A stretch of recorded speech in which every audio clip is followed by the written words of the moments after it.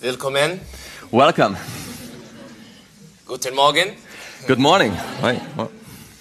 Gesegneten Sabbat. Happy Sabbath. Well done, brother. My German is very limited, Mein Deutsch ist äußerst begrenzt, so I'll continue the rest of the message in English. so werde ich den Rest der Botschaft in Englisch weitermachen. It's good to be in God's house today. Amen. Es ist gut, im Hause Gottes zu sein. Amen. We want to welcome those who are joining us through the internet. Wir werden diejenigen auch begrüßen jetzt, die im Internet uns zuschauen. We got word that there are entire churches that have joined us in the worship service today. Und wir haben gerade gehört, es gibt sogar einige ganze Gemeinden, die jetzt gemeinsam mit uns hier anbeten. We trust that God has special blessings for each one of us today. Und wir glauben ganz fest, dass Gott einen besonderen Segen für jeden Einzelnen von uns heute hat. God has pronounced a special blessing on the Sabbath Gott hat einen ganz besonderen Segen für diesen Tag versprochen. that is not found on any other day of the week. An keinem anderen Tag der Woche kann dieser Segen gefunden werden. We've entered into the Sabbath hours, Wir sind jetzt in diese Sabbatstunden hineingegangen and I pray that we would truly enter into the rest of Christ. und ich bete, dass wir wirklich in die Ruhe in Christus hineingehen. I'm thankful that God has allowed my wife and I to be here with you this morning. Und ich bin so dankbar, dass Gott es möglich gemacht hat, dass meine Frau und ich heute bei euch sein können. We live on the opposite side of this planet. Wir leben auf der gegenüberliegenden Seite des Planeten. We come from different places, different backgrounds. Wir kommen von verschiedenen Orten, verschiedenen Hintergründen.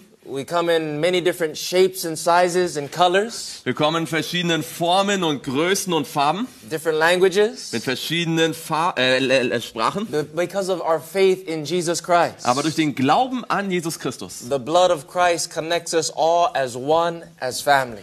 Das Blut Jesu verbindet uns als eine Familie zusammen. This morning's presentation is one that is very close to me. Die Präsentation heute Morgen ist eine, die mir sehr am Herzen liegt. I want to share the story that God has given to me.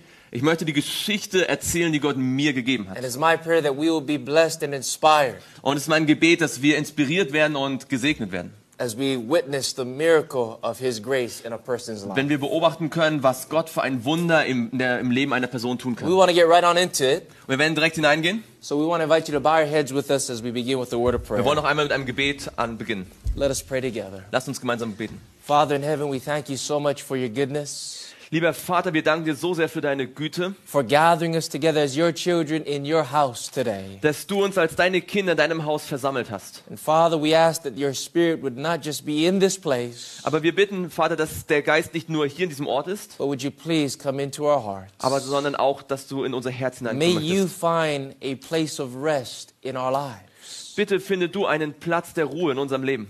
And we pray that we would experience that same rest as a result. Und wir bitten, dass wir diese selbe Ruhe erleben können als Resultat. This morning, Lord, as I share my testimony, Diesen Morgen, wenn ich jetzt mein Zeugnis gebe, I ask my Father that you'd please hide me behind the cross. da bitte ich dich, lieber Vater, dass du mich hinter dem Kreuz verbirgst. May Jesus be seen and heard and known this morning. Möge Jesus gesehen und gehört und festgestellt werden. We pray that this would not be just another church service, Wir bitten, dass das nicht einfach nur ein weiterer Gottesdienst some sei. routine that we do once a week. Nur einfach eine Routine, die wir jede Woche But tun. we ask, Lord, that we would have an encounter with the living Christ, Aber wir bitten, Herr, dass wir eine Begegnung mit dem lebenden Christus haben. that you would revive us again, Dass du uns wiederbeleben wirst. and that we would be changed as a result. Und dass wir verändert werden als Resultat daraus. May burdens be lifted at Calvary, Gib, dass Bürden abgelegt werden können bei Golgatha. and may Jesus be very near and close to each one today. Und dass Jesus sehr nahe und uns jedem Einzelnen heute ist. For we pray this prayer in Jesus' name. Denn wir bitten dieses Gebet im Namen Jesu. Amen. Amen. Today I want to share with you the story of my life. Heute möchte ich euch die Geschichte meines Lebens euch mitteilen. I've entitled it From the Weed of Death to the Word of Life. Ich habe sie überschrieben vom Gras des Todes zum Wort des Lebens. This was me just 12 years ago. So sah ich vor 12 Jahren aus. And as you can see, there's no life in these eyes. Und wie ihr sehen könnt, da ist kein Leben in diesen But Augen. I'm happy to tell you, friends, Aber ich bin fröhlich, euch sagen zu that können, God has done something in my life, dass Gott etwas in meinem Leben getan and I hat. must tell you about it today. Und ich werde euch davon erzählen. Before I do that, Und bevor ich das tue, I want to invite you to open with me in your Bible to the book of Revelation. möchte ich euch einladen, eure Bibeln aufzuschlagen in das Buch Offenbarung. Because this morning we are in a great controversy. Denn heute Morgen sind wir in einem großen Kampf. A war that has been taking place for over almost 6,000 years. Es gibt einen Kampf, der seit fast 6000 Jahren Where stattgefunden the hat. forces of good and the forces of evil are warring against each other. Wo die Mächte des Bösen, die Mächte des Guten gegeneinander kämpfen. And even as we sit here in the chairs this morning in church, Und selbst während wir jetzt hier in den sitzen auf den Plätzen, could the veil be removed from our eyes? wenn man den Vorhang hinwegtun könnte von unseren We Augen, would see holy angels dann würden wir heilige Engel as well sehen. as demonic spirits, Genauso wie dämonische Geister. even in this place, Hier an diesem Ort, warring against each other for our soul. die gegeneinander kämpfen, und zwar um unsere Seelen. And in this battle that we call the great controversy, Und in dieser Schlacht, die wir den großen Kampf the nennen, Bible tells us how we can gain victory in this supernatural war. da sagt uns die Bibel, wie wir den Sieg erringen können in diesem übernatürlichen Kampf. And it's found in Revelation chapter 12. Und es ist gefunden in Offenbarung I 12. hope you brought your Bibles to church today. Ich hoffe, ihr habt eure Bibeln zur Gemeinde gebracht. Notice with me in verse 11. Und dort in Vers 11. Revelation chapter 12 Offenbarung 12, and verse 11. Vers 11. If you're there, Und wenn ihr dort and seid, if you're ready to study the Bible, would you please say amen? und wenn ihr bereit seid, die Bibel zu studieren, sagt bitte Amen. The Bible says, Die Bibel sagt.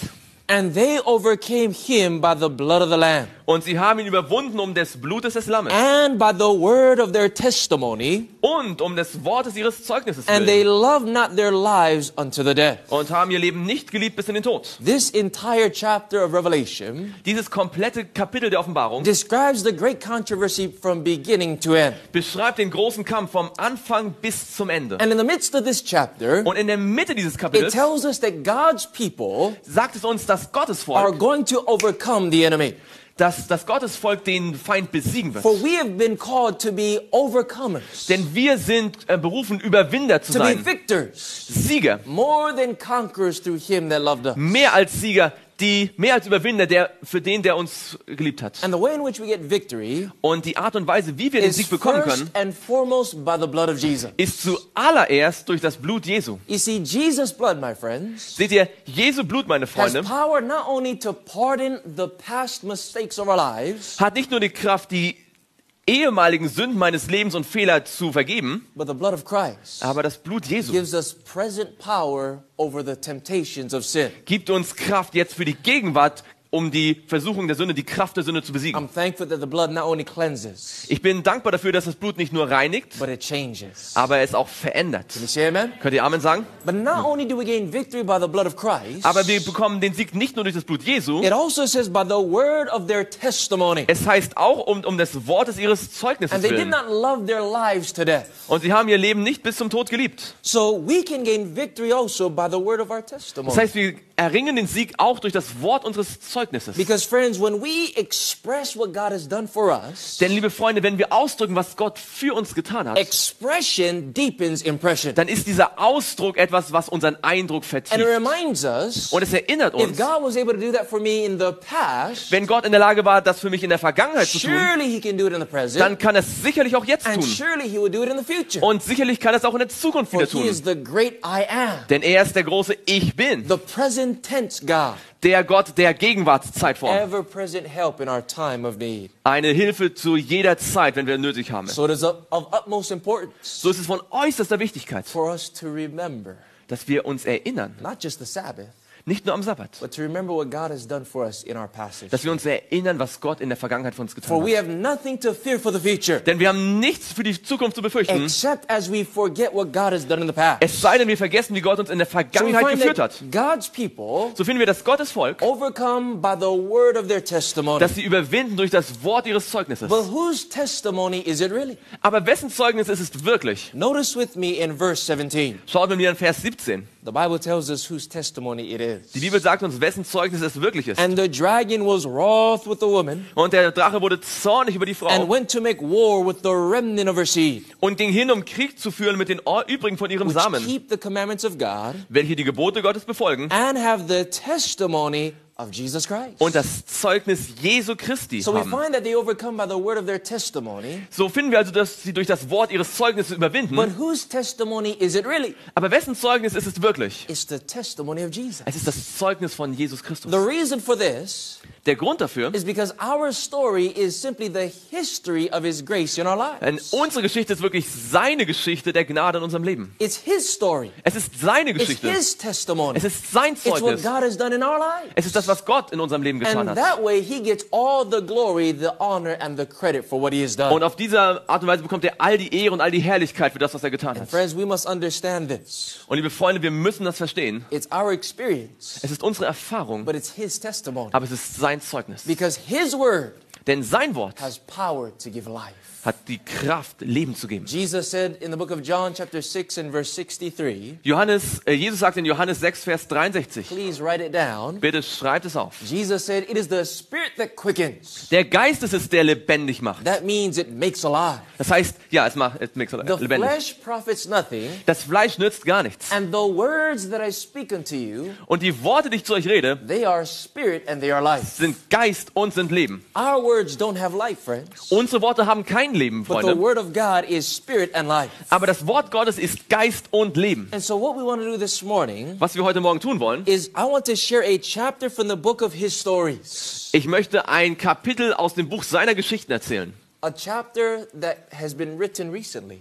Ein Kapitel, das vor kurzem geschrieben worden ist. In the past 12 years, I In should den say. letzten 12 Jahren, muss ich sagen.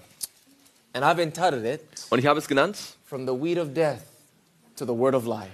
vom Gras des Todes zum Wort des But Lebens. first, let's get the backdrop in the book of Ezekiel, chapter 37. Aber lasst uns erst ein bisschen Hintergrund bekommen durch das Kapitel 37 im Buch Ezekiel. Please open to Ezekiel, Bitte öffne das Buch Ezekiel, chapter 37, Kapitel 37, as we get the backdrop of this special end time story.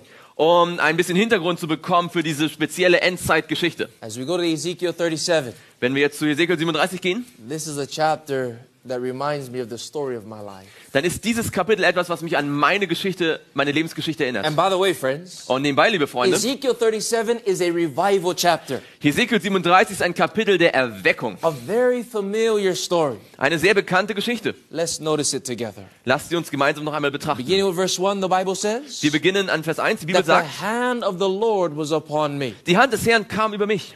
And he carried me out in the spirit of the Lord Und der Herr führte mich im Geist hinaus and set me down in the midst of the valley, which was full of bones. und ließ mich nieder mitten auf der Ebene, und diese war voller Totengebeine. And caused me to pass by them round about. Und er führte mich ringsherum an ihnen vorbei. And behold, there were very many in the open valley, and lo, they were very dry. Und siehe, es waren sehr viele auf der Ebene, und siehe, sie waren sehr dürr. Here God takes the prophet Ezekiel, Hier nimmt Gott den Propheten Ezekiel and he shows him a very discouraging sight. und er zeigt ihnen ein sehr ernüchterndes Bild. God took Ezekiel not on the mountaintop, but in the valley, Gott hat Ezekiel nicht so auf die Bergspitze geführt, sondern ins Tal in the hinein, lowest part. an den tiefsten And in the Ort. valley, he saw a very deadly sight. Und dort in diesem Tal sieht er einen sehr tödlichen Anblick. It was full of dry bones. Es war voller Totengebeine.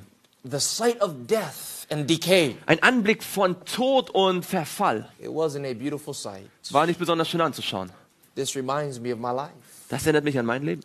Let me tell you my story. Lasst mich meine Geschichte It goes erzählen. like this. Sie geht ungefähr so. From the moment of conception, he was not wanted Von dem Moment der Zeugung an war er nicht gewollt. because he was conceived out of wedlock Er war einfach mehr oder weniger durch Zufall entstanden und gezeugt by worden. two young people that were seeking joy outside of the sacred covenant of marriage. Von zwei jungen Menschen gezeugt worden, die einfach nur Genuss gesucht haben außerhalb des sicheren Bundes der Ehe. His mother was embarrassed Seine Mutter war einfach and bloßgestellt. ashamed that she got pregnant and yet she wasn't married. Und sie war beschämt, dass sie schwanger geworden war und nicht verheiratet war. She was so young and she had not yet finished school yet. Sie war so jung und hatte nicht einmal die Schule beendet. And her parents looked down upon her, Und ihre Eltern haben auf sie herabgeblickt. looked upon her with shame and even rejection for getting pregnant. Sie haben sich für sie geschämt und haben sie sogar abgelehnt, weil sie schwanger wurde. They even told her that she was an embarrassment to the family. Sie haben ihr gesagt, du bist eine Bloßstellung, du bist eine Schande für die Familie. And so this young, soon-to-be mother,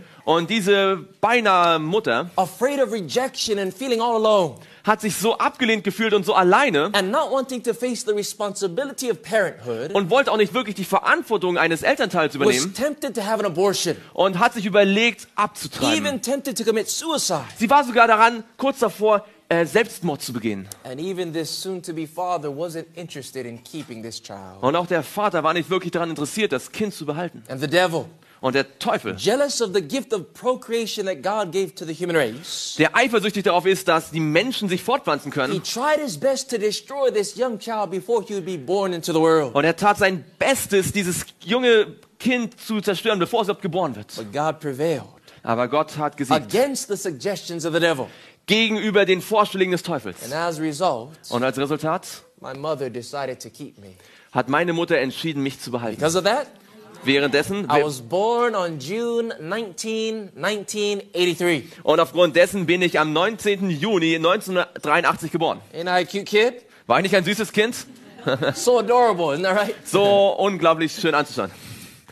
I was born and raised in the beautiful islands of Hawaii.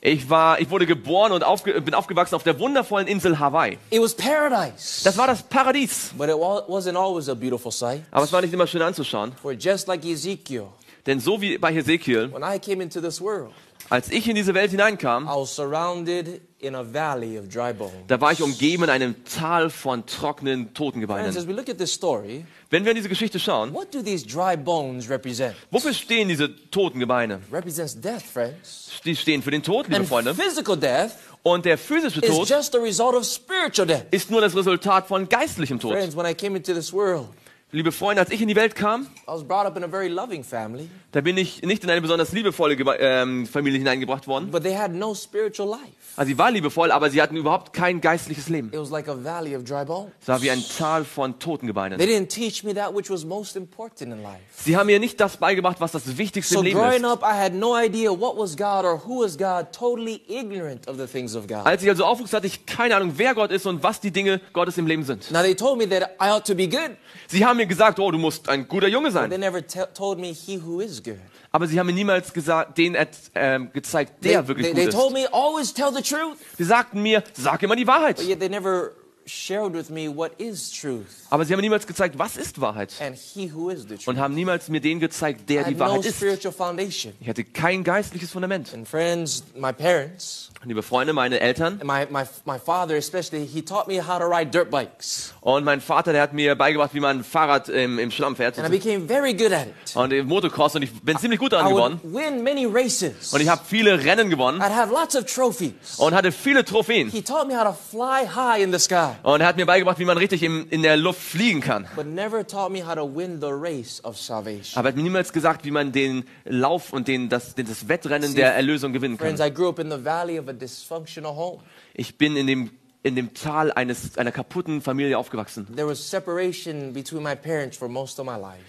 Die meiste Zeit meines Lebens war da eine Trennung zwischen meinen Eltern. My parents, I knew that they loved me, Ich wusste, dass meine Eltern mich liebten, but to say it mildly, aber um es mal mild auszudrücken, they didn't really like each other. sie haben sich nicht wirklich selbst gegenseitig gemocht. They were never married, Sie waren niemals verheiratet. separated most of my life. Sie waren die meiste Zeit ihres Lebens A getrennt. lack of love and communication. Und es mangelte an Liebe und an And Kommunikation. as the only child, Und als das einzige Kind, I was in the midst of a lot of fighting and bitterness and even animosity at times. und da war ich mitten in einem Kampf von Hass und von Kämpfen. Like Ezekiel, So wie Hesekiel, it was a valley of dry bones. war es ein Tal von trockenen I want you to Gebeinen. notice what these dry bones also represent. Ich möchte, dass ihr seht, was diese trockenen Gebeine In the auch book of sagen können. Proverbs, chapter 17 and verse 22, In Sprüche 17, Vers 22, the Bible says that a merry heart does good like a medicine, da sagt die Bibel, ein fröhliches Herz fördert die Genesung. but a broken spirit dries the bones. Aber ein niedergeschlagener Geist stört das Gebeine aus. See, the valley of dry bones Also dieses Tal der Gebeine represents brokenness of spirit. stellt also einen zerschlagenen, einen zerbrochenen Geist dar. And this Einen niedergeschlagenen this Geist. is a fit description of the household that I was born and raised in. Und das beschreibt ziemlich gut die Familie, in der ich aufgewachsen Oh, bin. friends, don't get me wrong, there were good and happy times, yes. Versteht mich nicht falsch, es gab schon schöne Zeiten damals, But it wasn't God's ideal. aber es war nicht Gottes Ideal. We never prayed, Wir haben niemals gebetet, never read the Bible, niemals die Bibel gelesen, never sang the songs of Jesus. niemals die Lieder Jesu gesungen. Brokenness. Zerbrochenheit. Perhaps you can relate with this morning. Und vielleicht könnt ihr euch ein bisschen da hineinfühlen heute Maybe Morgen. as you consider your family dynamics, Vielleicht, wenn ihr an eure eigene Familie denkt, it seems like a valley of dry bones. vielleicht sieht es da auch aus wie ein Tal der Perhaps Totengebeine. there's bitterness and resentment in the relationships with your loved ones. Vielleicht gibt es Bitterkeit und Zurückhaltung in den Beziehungen mit euren Liebsten. Perhaps there's a gloomy shadow of doubt or discouragement in your family. Vielleicht gibt es da einen finsteren Schatten von Zweifel und Entmutigung in eurer A Familie. divided home Geteilte Heime or a divided marriage. oder eine geteilte Familie, eine There is a geteilte Ehe. solution to the dry bones. Aber es gibt eine Lösung für die trockenen And Gebeine. it's found in Proverbs chapter 16 and verse 24. Die Bibel sagt in Sprüche 16, Vers 24, Proverbs 16:24 says in Sprüche 16, Vers that 24, pleasant words are as the honeycomb, freundliche Worte sind wie Honigseim, sweet to the soul and health to the bones. süß für die Seele und heilsam für das Gebein. The solution to the dry bones of dysfunction in our families Die Lösung für die trockenen Gebeine der Trennung in unseren Familien are the pleasant words of Jesus sind die Christ. süßen Worte Jesu. Because the word of God brings life, friends. Denn das Wort Jesu bringt Leben. When there's nothing but spiritual death and decay. Wenn dann nichts anderes ist als geistlicher Tod und So Zerfall. friends, if you need a little sweetness in your life Wenn ihr, liebe Freunde, also ein bisschen Süß in eurem Leben braucht, to take away the sourness of discouragement, um die Sauerkeit der Entmutigung wegzunehmen, it's found in the pleasant words of Jesus. dann sind sie zu finden in den wunderbaren Worten Jesu. It's sweet like honey, Es ist so süß wie Honig. but growing up, I never had the opportunity to taste of the sweetness. Aber als ich aufwuchs, hatte ich niemals die Gelegenheit, diese Süße zu schmecken. I did not know the word of God. Ich kannte das Wort Gottes nicht. Neither did I know the God of the word. Noch kannte ich den Gott des And Wortes. because of not having a solid spiritual foundation, Und weil ich kein solides Fundament at a hatte, very young age, I started getting into a lot of trouble. so bekam ich bereits ganz früh ziemlich viele Probleme. In elementary school, In der Grundschule, I was a compulsive thief. da wurde ich ein richtiger Dieb. I was addicted to stealing. Ich war davon abhängig, I ich war would süchtig steal nach Stehlen. from my parents, Ich habe von meinen Eltern my gestohlen. teachers in elementary school. Ich habe meine Lehrer in der Grundschule Even bestohlen. got to the point where in elementary I started breaking into people's houses. Ich habe sogar in der Grundschule angefangen, in die Häuser anderer Leute einzubrechen. I was heading down a path that would lead to destruction. Ich bin einen Weg immer weiter hinuntergegangen, der bis zur Zerstörung gehen würde. Started smoking and hanging around with the wrong crowd. Ich habe angefangen zu rauchen und mit den falschen Leuten mich The abzugeben. first time I was arrested, Das erste Mal, als ich gefangen genommen when I wurde, was in 5th grade, da war ich in der 5. Klasse.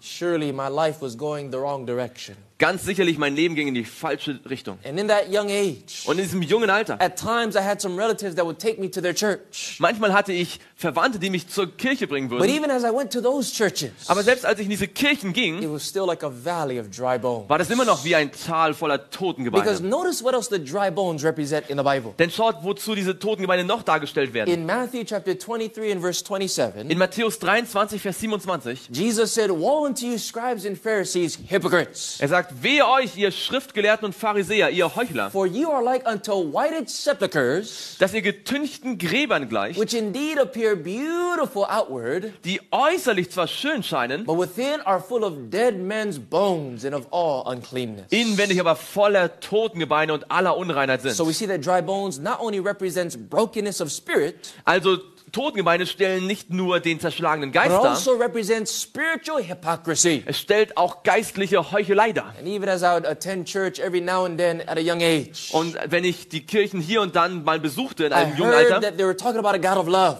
da hörte ich, wie sie über einen Gott der Liebe But sprachen. in their countenance, Aber in ihren I Angesichtern, did not see love. da sah ich keine Liebe. A valley of dry Ein bones. Tal voller Totengebeine. This verse of Jesus Dieser Vers von Jesus never really impacted me hat mich niemals wirklich until a richtig few years ago. beeindruckt, bis vor wenigen Jahren. when I had the chance to visit the country of India. Als ich die Gelegenheit hatte, das Land Indien zu We did a besuchen. week of revival in that country. Wir haben dort eine Erweckungsserie abgehalten. And after the revival was over, Und nachdem die Erweckung vorbei war, I got the chance to go visit my palace, da habe ich meinen Palast besuchen können. the Taj Mahal. Den Taj Mahal.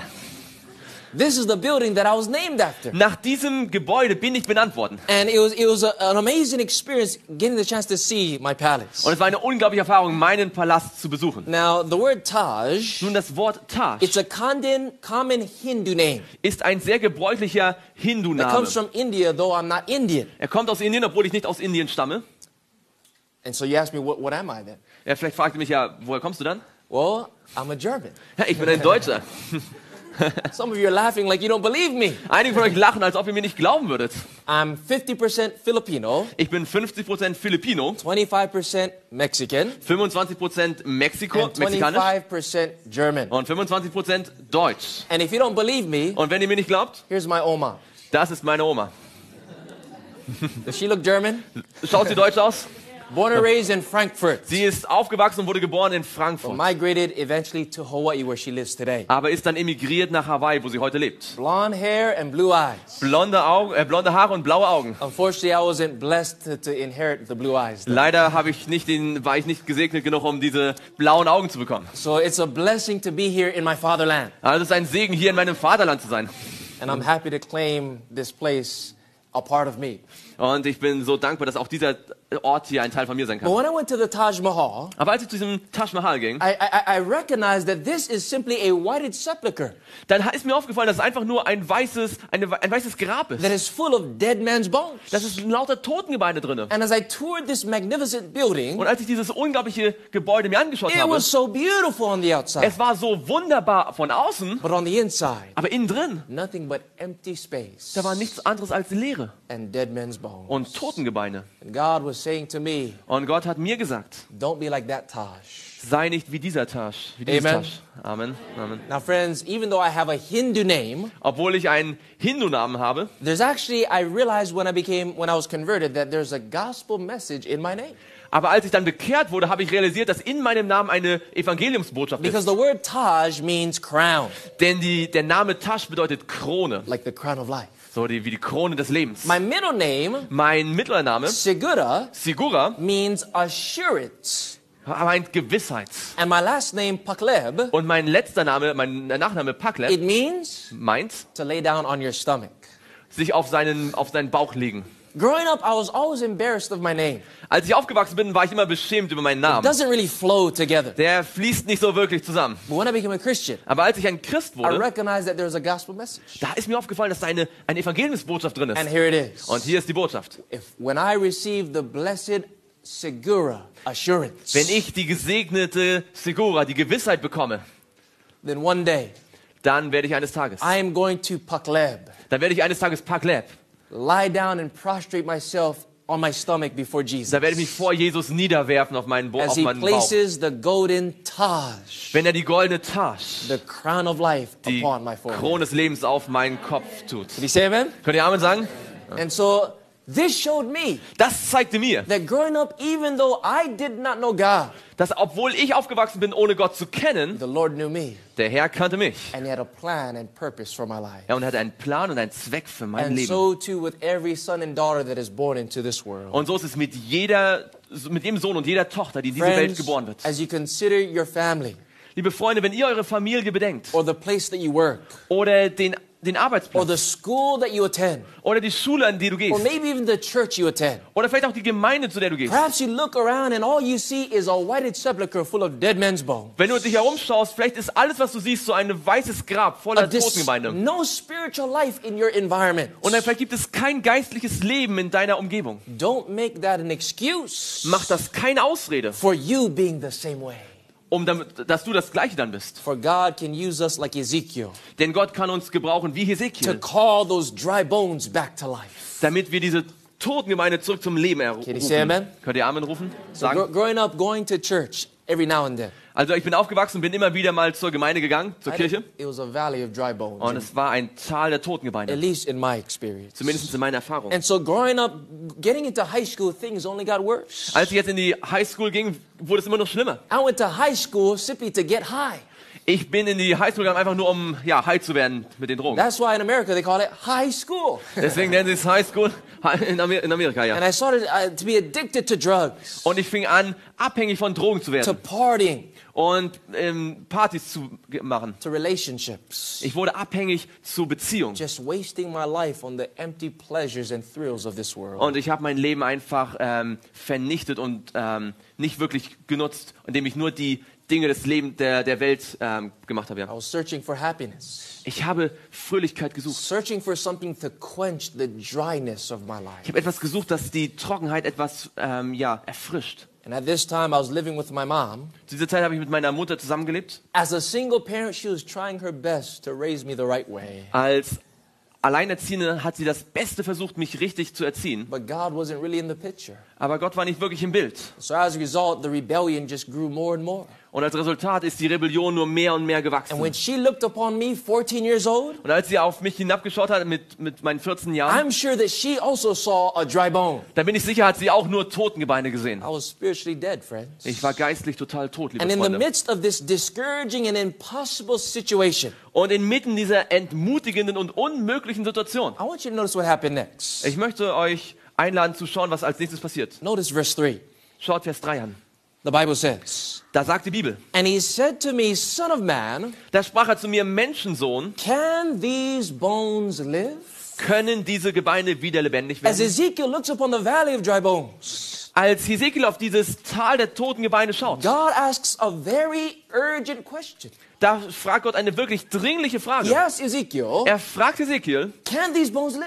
können diese Gebeine leben? Is there any hope in this situation? Gibt es da noch Hoffnung in dieser I mean, Situation? they're not just dry, Und sie sind nicht nur trocken, but it emphasizes that it's very dry. aber es betont, dass sie sehr trocken And friends, sind. whenever God asks a question in the Bible, Und wann immer Gott eine Frage in der Bibel it's stellt, not because he doesn't know the answer. dann ist das nicht, weil er nicht die Antwort He kennt. knows the answer, amen? Er kennt die Antwort, nicht wahr? He asked the question Er fragt die Frage. because he wants us to think about the answer. Er möchte, dass wir über die Antwort nachdenken. And so, how does Ezekiel respond? So, wie hat Hesekiel geantwortet? The Bible says, I answered, O Lord God, Die Bibel sagte, da sprach ich antwortete, thou knowest. O Herr, Herr, du weißt You es. see, friends, Seht ihr, Freunde? if we look upon the valley of dry bones, Wenn wir in dieses Tal der Totengemeinde schauen, all we see is problems. alles, was wir sehen, sind Probleme. But when God looks upon the valley, Aber wenn Gott in das Tal instead of hineinschaut, seeing problems, God sees potential. Gott sieht nicht die Probleme, er sieht das God Potenzial. is wanting Ezekiel to see something important. Und Gott möchte, dass Hesekiel etwas Wichtiges sieht. Ezekiel, can the bones live? Hesekiel, können die Gebeine leben? And Ezekiel doesn't say yes or no. Hesekiel sagt nicht ja oder nein. He doesn't say yes in presumption, Er sagt nicht einfach ja und ist anmaßend. nor does he say no in doubt. Er sagt auch nicht nein und ist He zweifelnd. simply put this impossible situation Er nimmt einfach diese unmögliche Situation in the hands of God, und legt sie in die Hände and he Gottes. simply said, Lord, I don't know, Herr, ich weiß es nicht, but you know. aber du weißt es. Friends, it will be very important for us to remember Freunde, es wird sehr wichtig sein für uns, sich daran zu that erinnern, when we don't know what to do, dass wenn wir nicht wissen, was man tun kann, that there is one who knows, dass es einen gibt, der es weiß. and there is one that is still in control. Und dass einer immer noch in Kontrolle ist. Ezekiel gave the right answer, in other words. Hesekiel hat mit anderen Worten die richtige Antwort gegeben. I don't know, but you know, Lord. Ich weiß es nicht, aber du weißt So es, I'm Herr. putting this situation in your hands. Ich nehme diese Situation und lege sie in deine Hände. That's what it means to trust God, friends. Das bedeutet es, Gott zu And vertrauen, liebe when we Freunde. trust the Lord in this way, Und wenn wir auf diese Art und Weise Gott it vertrauen, brings life to the dry bones. dann kommt Leben in die trockenen How Gebeine. do we know? Woher wissen wir das? Because the Bible tells us so. Denn die Bibel sagt es uns so. In the book of Proverbs 3, verses 5 through 8, the Bible says In dem Buch Sprüche, Kapitel 3, Vers 5 bis 8 sagt die that we need Bibel, to trust in the Lord with all thine heart, vertrau auf den Herrn von ganzem Herzen. and lean not unto thine own understanding, Verlass dich nicht auf deinen Verstand. but in all thy ways acknowledge him, Erkenne ihn auf all deinen Wegen, and he will direct our paths. so wird er deine Pfade ebnen. And be not wise in thine own eyes, Und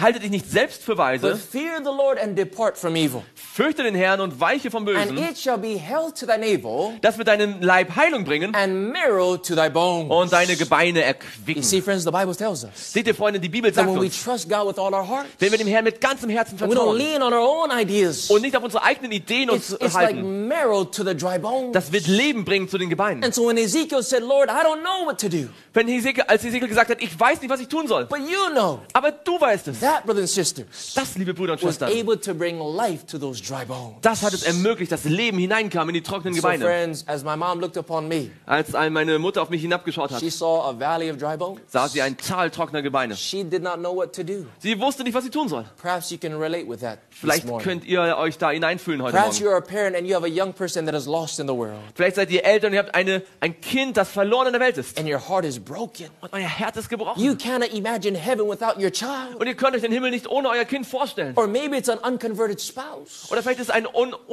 unbekehrter Ehepartner. or a parent that could care less. Oder ein Elternteil, das No matter sorglos how ist. impossible the situation may be, Wie unmöglich die Situation auch sein mag. leave your problems in the hands of God. Nimm deine Probleme und lege sie in die Hände Gottes. You may not know, Vielleicht weißt du es but nicht, rest in confidence aber vertraue auf ihn, that God knows. dass Gott es weiß. And when you trust with all your heart, Und wenn du mit deinem ganzen Herzen vertraust, in His time and in His way, in seiner Zeit und auf seine Art und Weise, He can bring life to the dry bones. dann kann er Leben zu diesen trockenen Gebeinen Can you bringen. say amen, friends? Könnt ihr Amen sagen? Maybe your finances are running dry. Vielleicht sind eure Finanzen ziemlich trocken geworden. Maybe your marriage is being attacked. Vielleicht ist eure Ehe angegriffen. Maybe you have not seen a child in years. Vielleicht habt ihr ein Kind seit Jahren nicht gesehen. Put those situations in the hands of God. Nimm die Situation und legt sie in die Hände Gottes. And He has the power to turn sorrows into sweet joy. Denn er hat die Kraft, Sorge in süße Freude zu verwandeln. So I was 14 years old. Ich war 14 Jahre alt. My mom had no idea what to do. Meine Mutter hatte keine Ahnung, was sie tun And sollte. this is what happened. Und das ist, was passiert ist. We were sitting on the couch watching television together, Und wir saßen auf der Couch und haben Fernsehen geschaut, when suddenly there was an advertisement on the television als plötzlich im Fernsehen eine Werbung war about a Revelation prophecy seminar. über eine Have you Evangelisationsreihe. ever heard of something like this before? Habt ihr von sowas schon mal gehört? A prophecy seminar. Eine Evangelisationsreihe über Prophetie. It was happening about an hour away from where we lived. Und sie fand statt nur eine Stunde von dem Ort, wo wir gelebt She haben. knew that I was a dry bone. Sie wusste, ich bin ein trockenes She knew Gebein. that I needed help. Sie wusste, ich brauche Hilfe. And she needed help too, by the way. Und sie brauchte auch Hilfe, nebenbei gesagt. And so she decided to take me to those meetings. Und sie hat entschieden, mich zu dieser Evangelisation zu bringen. So we went to that 4-week prophecy seminar. Und so gingen wir zu dieser 4-wöchigen Evangelisationsreihe. And I was there, Und ich war dort, not because I wanted to go. nicht weil ich dorthin gehen I was there wollte. because I was forced to go. Ich war da, weil ich gezwungen wurde, hinzugehen. Young people, Junge Leute, if your parents force you to go to church, wenn eure Eltern euch zwingen, zur Gemeinde zu gehen, you ought to praise God. ihr solltet Gott danken. Because that's one of the very best things a parent can do. Denn das ist das Beste, was die Eltern tun können. Bring you to the feet of Jesus. Dass sie euch zu den Füßen Jesu Because bringen. as I sat there in those meetings, Als ich in dieser Evangelisation saß and the word of God was being proclaimed, und das Wort Gottes verkündigt wurde and I heard truth for the first und ich time, hörte zum ersten Mal die Wahrheit, I started to become alive. da begann ich lebendig zu werden. And this is what happened. Und das passierte. Notice verse 4. Vers 5. The Bible Die says, Bibel sagt, again he said to me, so spricht Gott der Herr. prophesy upon these bones. 37:4. Vers 4, da sprach er zu mir, weissag über diese Gebeine And say to them, und spricht zu ihnen, O ye dry bones, hear the word of the Lord. ihr verdorrten Gebeine, hört das Wort des Herrn. Thus saith the Lord God unto these bones. So spricht Gott der Herr zu diesen Gebeinen. Behold, I will cause breath to enter into you, and you shall live. Seht, ich will Odem in euch kommen lassen, dass ihr lebendig And I werdet. will lay sinews upon you, Ich will euch Sehnen geben and bring flesh upon you, und Fleisch über euch and wachsen cover you lassen with skin, und euch mit Haut and put überziehen breath in you, und Odem in euch and you geben, shall live, dass ihr lebendig and you shall werdet. know that I am the Lord. Und ihr werdet erkennen, dass ich der Herr bin. So I prophesied as I was commanded, Da weissagte ich, wie mir befohlen war. and as I prophesied, Und als ich there weissagte, was a noise, entstand ein and Geräusch. behold, a shaking, Und siehe, eine and Erschütterung. the bones came together, bone to his bone. Und die Gebeine rückten zusammen, ein Knochen zum anderen. So friends, what happened? Liebe Freunde, was passiert ist? Ezekiel begins to preach the word of the Lord. Hesekiel beginnt das Wort Gottes zu predigen. And the bones start coming together. Und die Knochen kommen zusammen. A shaking took place. Es hat sich eine Erschütterung By the way, stattgefunden. friends, whenever the word is straightly preached, Nebenbei, wann immer das Wort Gottes geradeaus gepredigt wird, a shaking always takes place. dann gibt es immer auch eine Erschütterung. And that's what happened to me in those meetings. Und das ist mir passiert, diese I was a Evangelisation. 14-year-old druggie. Ich war ein 14-jähriger But as the Drogenabhängiger. word of God was being preached to this dry bone, Aber als das Wort Gottes diesem trockenen Knochen gepredigt the wurde, bones started coming together. da kamen die Knochen zusammen. Truth started to make sense in my mind. Die Wahrheit hat angefangen, Sinn zu machen in meinem For the Verstand. first time, I heard the truth about the Sabbath. Zum ersten Mal hörte ich die Wahrheit über den Sabbat. Being on Saturday, the seventh day. Dass er am Samstag, am 7. I Tag ist. saw it from the Bible. Ich saß in der Bibel. It made logical sense. Es machte logischen I Sinn. also heard the truth about what happens when a person dies. Ich hörte auch die Wahrheit über was passiert, wenn eine Person stirbt. And how death is like a sleep that lasts to the resurrection. Und wie der Tod ein Schlaf ist, der bis zur Auferstehung währt. I saw it from the Bible. Ich saß in der Bibel. It made logical sense. Es machte logischen I Sinn. heard the truth about healthful principles. Ich hörte die Wahrheit über gesunde And Prinzipien. many of these other truths that we believe in. Und andere Wahrheiten, an die wir glauben. And as the bones started coming together, Und als die Knochen zusammenkamen, at the end of those meetings, am Ende dieser Evangelisation, both my mother and I sowohl meine Mutter als auch ich, were baptized. wurden wir getauft. But don't say amen too quickly. Aber sagt noch nicht zu früh Amen. Because when I was baptized that first time, Denn als ich zum ersten Mal getauft wurde, I went into the water a dry devil. da bin ich... Dry Devil? A dry devil. Dry Devil, okay. Da bin ich in das Wasser als trockener Teufel hineingekommen And I came up out of the water a wet devil. und kam aus dem Teufel heraus als ein nasser Teufel. In other words, there's no change in my life. Da gab es keinen echten Wechsel in meinem Leben. I received information, Ich habe Informationen but bekommen, not transformation. aber keine It Verwandlung. was simply head knowledge, Es war nur Kopfwissen, but not really a heart experience. aber keine Herzenserfahrung. And so I was baptized into the knowledge of truth, So wurde ich also in die Erkenntnis der Wahrheit getauft, but not the person of truth. aber nicht in die Person der Wahrheit. And I was under the delusion Und ich war unter dieser that Verführung, all I had to do was believe intellectually dass ich nur intellektuell glauben müsste. and I'll be saved. Und ich werde gerettet Oh, sein. but friends, Christianity, Aber liebe Freunde, a Christentum, genuine walk with God, ein echtes Leben mit Gott, is much more than head knowledge. ist viel mehr als nur It is a Wissen. heart experience. Es ist eine Herzenserfahrung. It's not about rules and regulations, Es geht nicht um Regeln und but a Regulationen, relationship with a person, aber eine Beziehung mit einer Person. the most important person in the Und universe, zwar die wichtigste Person im ganzen Universum, Jesus Christ. Jesus Christus. And so while I knew the Word of God, Während ich somewhat, also das Wort Gottes kannte, I did not really know Jesus. kannte ich Jesus nicht wirklich. I knew about Him, Ich wusste von ihm, but did not know Him. aber kannte ihn nicht. Friends, do you know Him today? Kennt ihr ihn heute, I liebe believe that Freunde? all of us, we all know about Jesus. Ich denke, wir alle wissen von Jesus, But do you know Him? aber kennt ihr ihn? Is He your best friend? Ist er dein bester Is He Freund? number one priority in your life? Ist er die Nummer 1 Priorität in deinem Leben? Who has your sweetest thoughts? An wen hast du deine süßesten Gedanken? Your deepest affections? Dein tiefstes Mitleid? Friends, if you know Jesus, Liebe Freunde, wenn ihr Jesus kennt, Jesus will have your sweetest thoughts and most earnest affections. dann werden eure ernsthaftesten Gefühle und süßesten Gedanken an Jesus sein. Much more than head knowledge. Viel mehr als Kopfwissen. God wants to give us a living experience with Him. Gott möchte uns eine lebendige Erfahrung mit ihm schenken. So I was baptized Ich wurde also getauft into the knowledge, in die Erkenntnis. but I continued to live my life how I wanted to live. Aber ich habe mein Leben weiter so geführt, wie ich es wollte. I did not understand that true belief Ich habe nicht verstanden, dass wahrer Glaube means a full surrender. eine echte Übergabe There was an bedeutet. outward change, Es gab einen äußeren Wechsel, but inwardly I was still the same. aber innen drin war ich immer noch der gleiche. What was the problem? Was war das Problem? Verse 8. Vers 8. And when I behold, lo, the sinews and the flesh came up upon them, Und ich schaute und siehe, sie bekamen Sehnen und es wuchs Fleisch an ihnen and the skin covered them und es above, zog sich Haut darüber, but Aber- there was no breath in them. aber es war noch kein Odem in ihnen. What was the problem? Was war das The Problem? bones came together, Die Knochen waren the zusammengekommen, flesh covered it, das Fleisch war there was a darüber, form of life, es war eine Form des Lebens, but no breath. aber kein Odem, kein Friends, Atem. what does the breath represent in the Bible? Wofür steht dieser Odem, dieser Atem Do you in know? der Bibel? Wisst ihr das? Represents the Spirit, friends. Es steht für den Geist, liebe Freunde. The word was preached. Das Wort war gepredigt There worden, was a form of a body, es war ein Körper da, but there was still no life aber es war immer noch kein Leben, because there was no breath. denn es gab keinen Atem. And for the next 2 years, Und für die nächsten 2 Jahre I was going to church. Da ging ich in die Gemeinde. There's a form of life. Da gab es eine Form des But Lebens. there was no breath of God's Holy Spirit in me. Aber da war kein Atem des Heiligen Geistes in meinem Leben. Yes, I went to church every Sabbath. Ich ging jeden Sabbat zur I Gemeinde, read ja. the Sabbath school lesson. Ich habe die Sabbatschullektion I gelernt. changed my diet. Ich habe meine Ernährung Took umgestellt. off wearing my jewelry. Ich habe meine Juwelen Even abgenommen. helped out with song service. Und habe sogar im Songservice in der Musik But it mitgeholfen. was just a form of godliness, Aber es war nur eine Form der Gottseligkeit, but no power. ohne Kraft. I was a Christian once a week, Ich war ein Christ einmal die Woche going through the motions, und hatte Gefühle, but no life inside. aber kein Leben innen drin. Have you ever been there? Seid ihr in meiner Situation gewesen? How's your experience today, friends? Wie ist eure Erfahrung heute?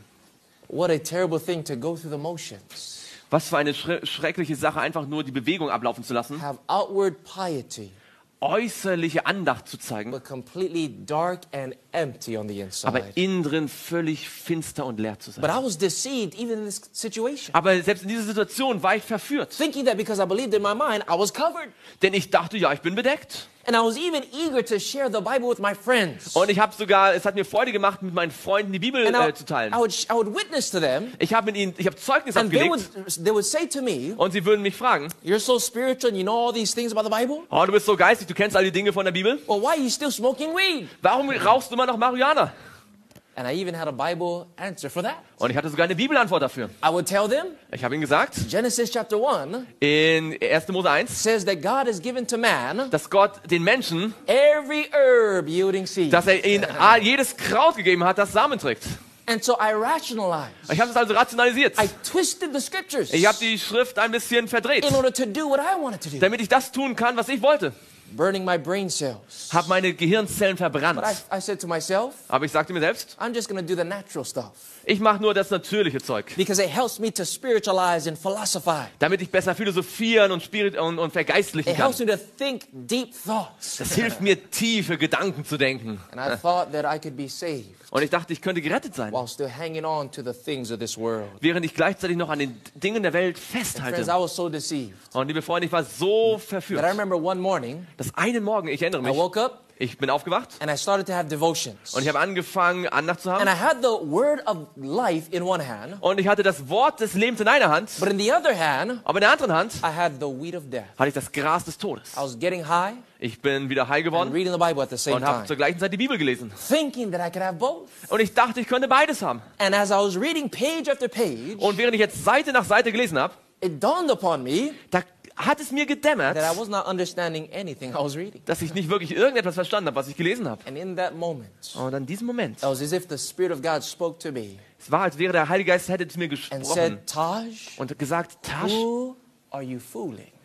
wen betrügst du What eigentlich? makes you think you could have me and the world at the same time? Warum glaubst du, du kannst mich und die Welt gleichzeitig It's haben? either one or the other. Es ist entweder das eine Either the oder das weed of andere. death Entweder das Gras des Todes or the word of life. oder das Wort des Lebens. But yet I tried to drown out that voice. Ich habe versucht, diese Stimme wegzudrängen, Tried my best to ignore that conviction. habe mein Bestes getan, diese Überzeugung zu To ignorieren, drown it out with more parties. um mit noch mehr Partys das einfach To drown wegzubekommen. it out with worldly music. Mit weltlicher Musik das wegzubekommen. Surrounding myself with friends. Ich habe mich umgeben mit Freunden Trying to be popular. und habe versucht, sehr populär zu sein Trying to ignore that voice. und diese Stimme zu ignorieren. Have you ever been there? Habt ihr das schon mal erlebt? Spirit of God convicts you of something in your life, Der Heilige Geist hat euch von etwas überzeugt in eurem Leben, but you try to make your life so busy aber ihr habt versucht, euer Leben so geschäftig zu where you machen, have no time to pause and think. dass wir keine Zeit haben zu stoppen und darüber nachzudenken. There was a conviction.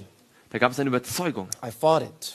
Ich habe es gewusst, But on the inside, there is still that sense of emptiness. aber es gab in meinem Leben immer noch dieses Gefühl der I Leere. was longing for something better and more satisfying. Ich habe nach etwas mir gesehen, was besser und befriedigender ist. God saw that desire, Gott hat dieses Sehnen gesehen and so He came after me with more earnestness. und er kam zu mir noch ernsthafter. I remember one night coming home after a party, Eines Abends nach einer Party kam ich nach Hause and as I entered into the darkness of my bedroom, und als ich in die Finsternis meines Schlafzimmers hineinging, there was no music playing to distract me, da gab es keine Musik, die mich ablenken konnte no friends around me to talk to me. und keine Freunde, die um mich herum waren, um mit mir zu It reden. was still and silent. Es war ganz ruhig und And as I still. entered into that bedroom, Als ich in dieses Schlafzimmer hineinging, after a night of party, nach einer Nacht der Partys, that bedroom was a reflection of my heart. Da war dieses Schlafzimmer eine Reflexion, eine Widerspiegelung meines A Lebens, meines darkness Herzens. and an emptiness. Es war leer und I finster. laid on my bed that night, Ich habe mich auf mein Bett gelegt diese Nacht feeling so lost, und habe mich so verloren gefühlt. recognizing that the world could not really satisfy. Und habe festgestellt, dass die Welt nicht wirklich mich befriedigen kann. On my nightstand was a book.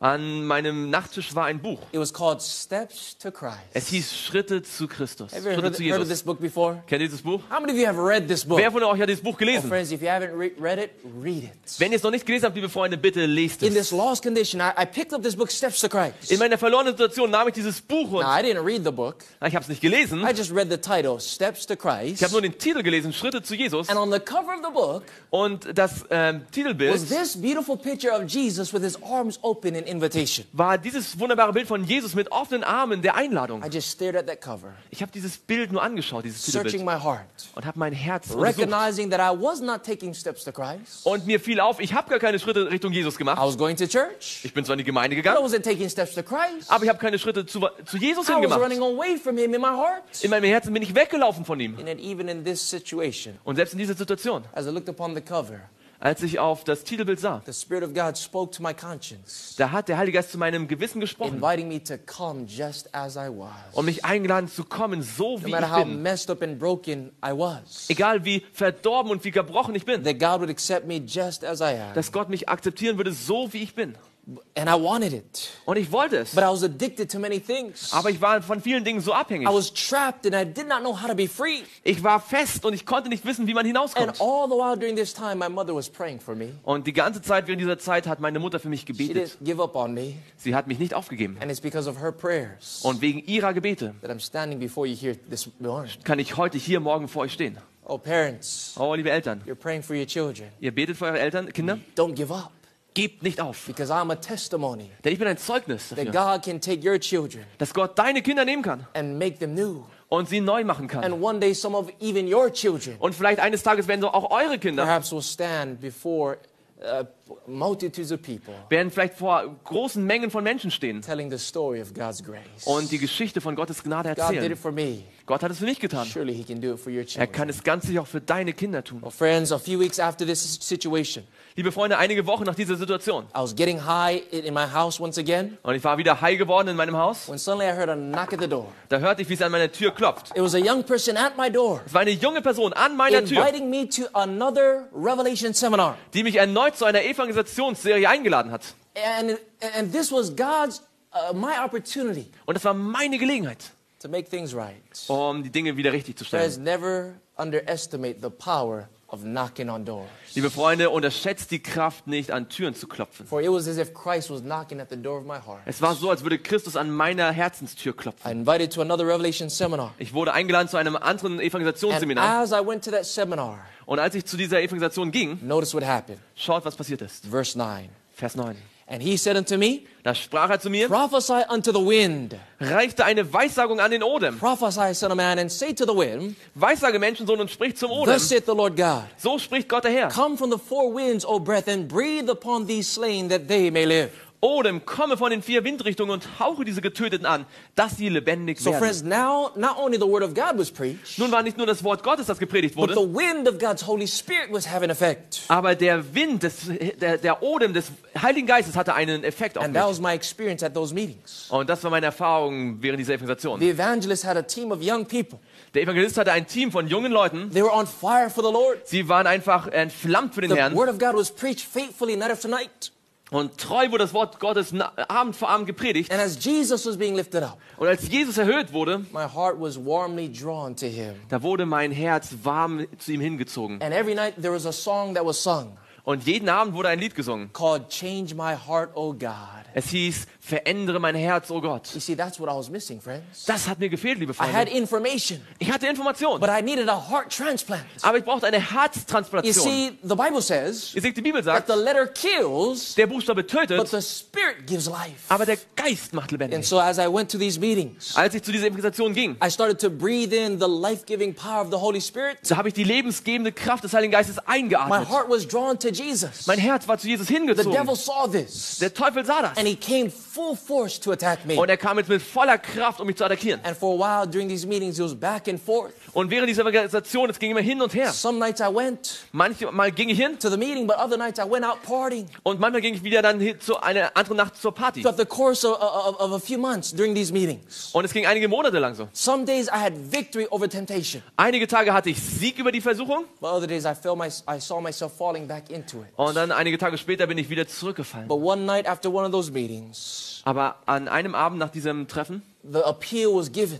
da wurde ein Aufruf gemacht. Evangelists inviting people to come to the front Der Evangelist rief Leute nach vorne in a full surrender to mit Jesus, zu einer völligen Übergabe, sealing it with baptism.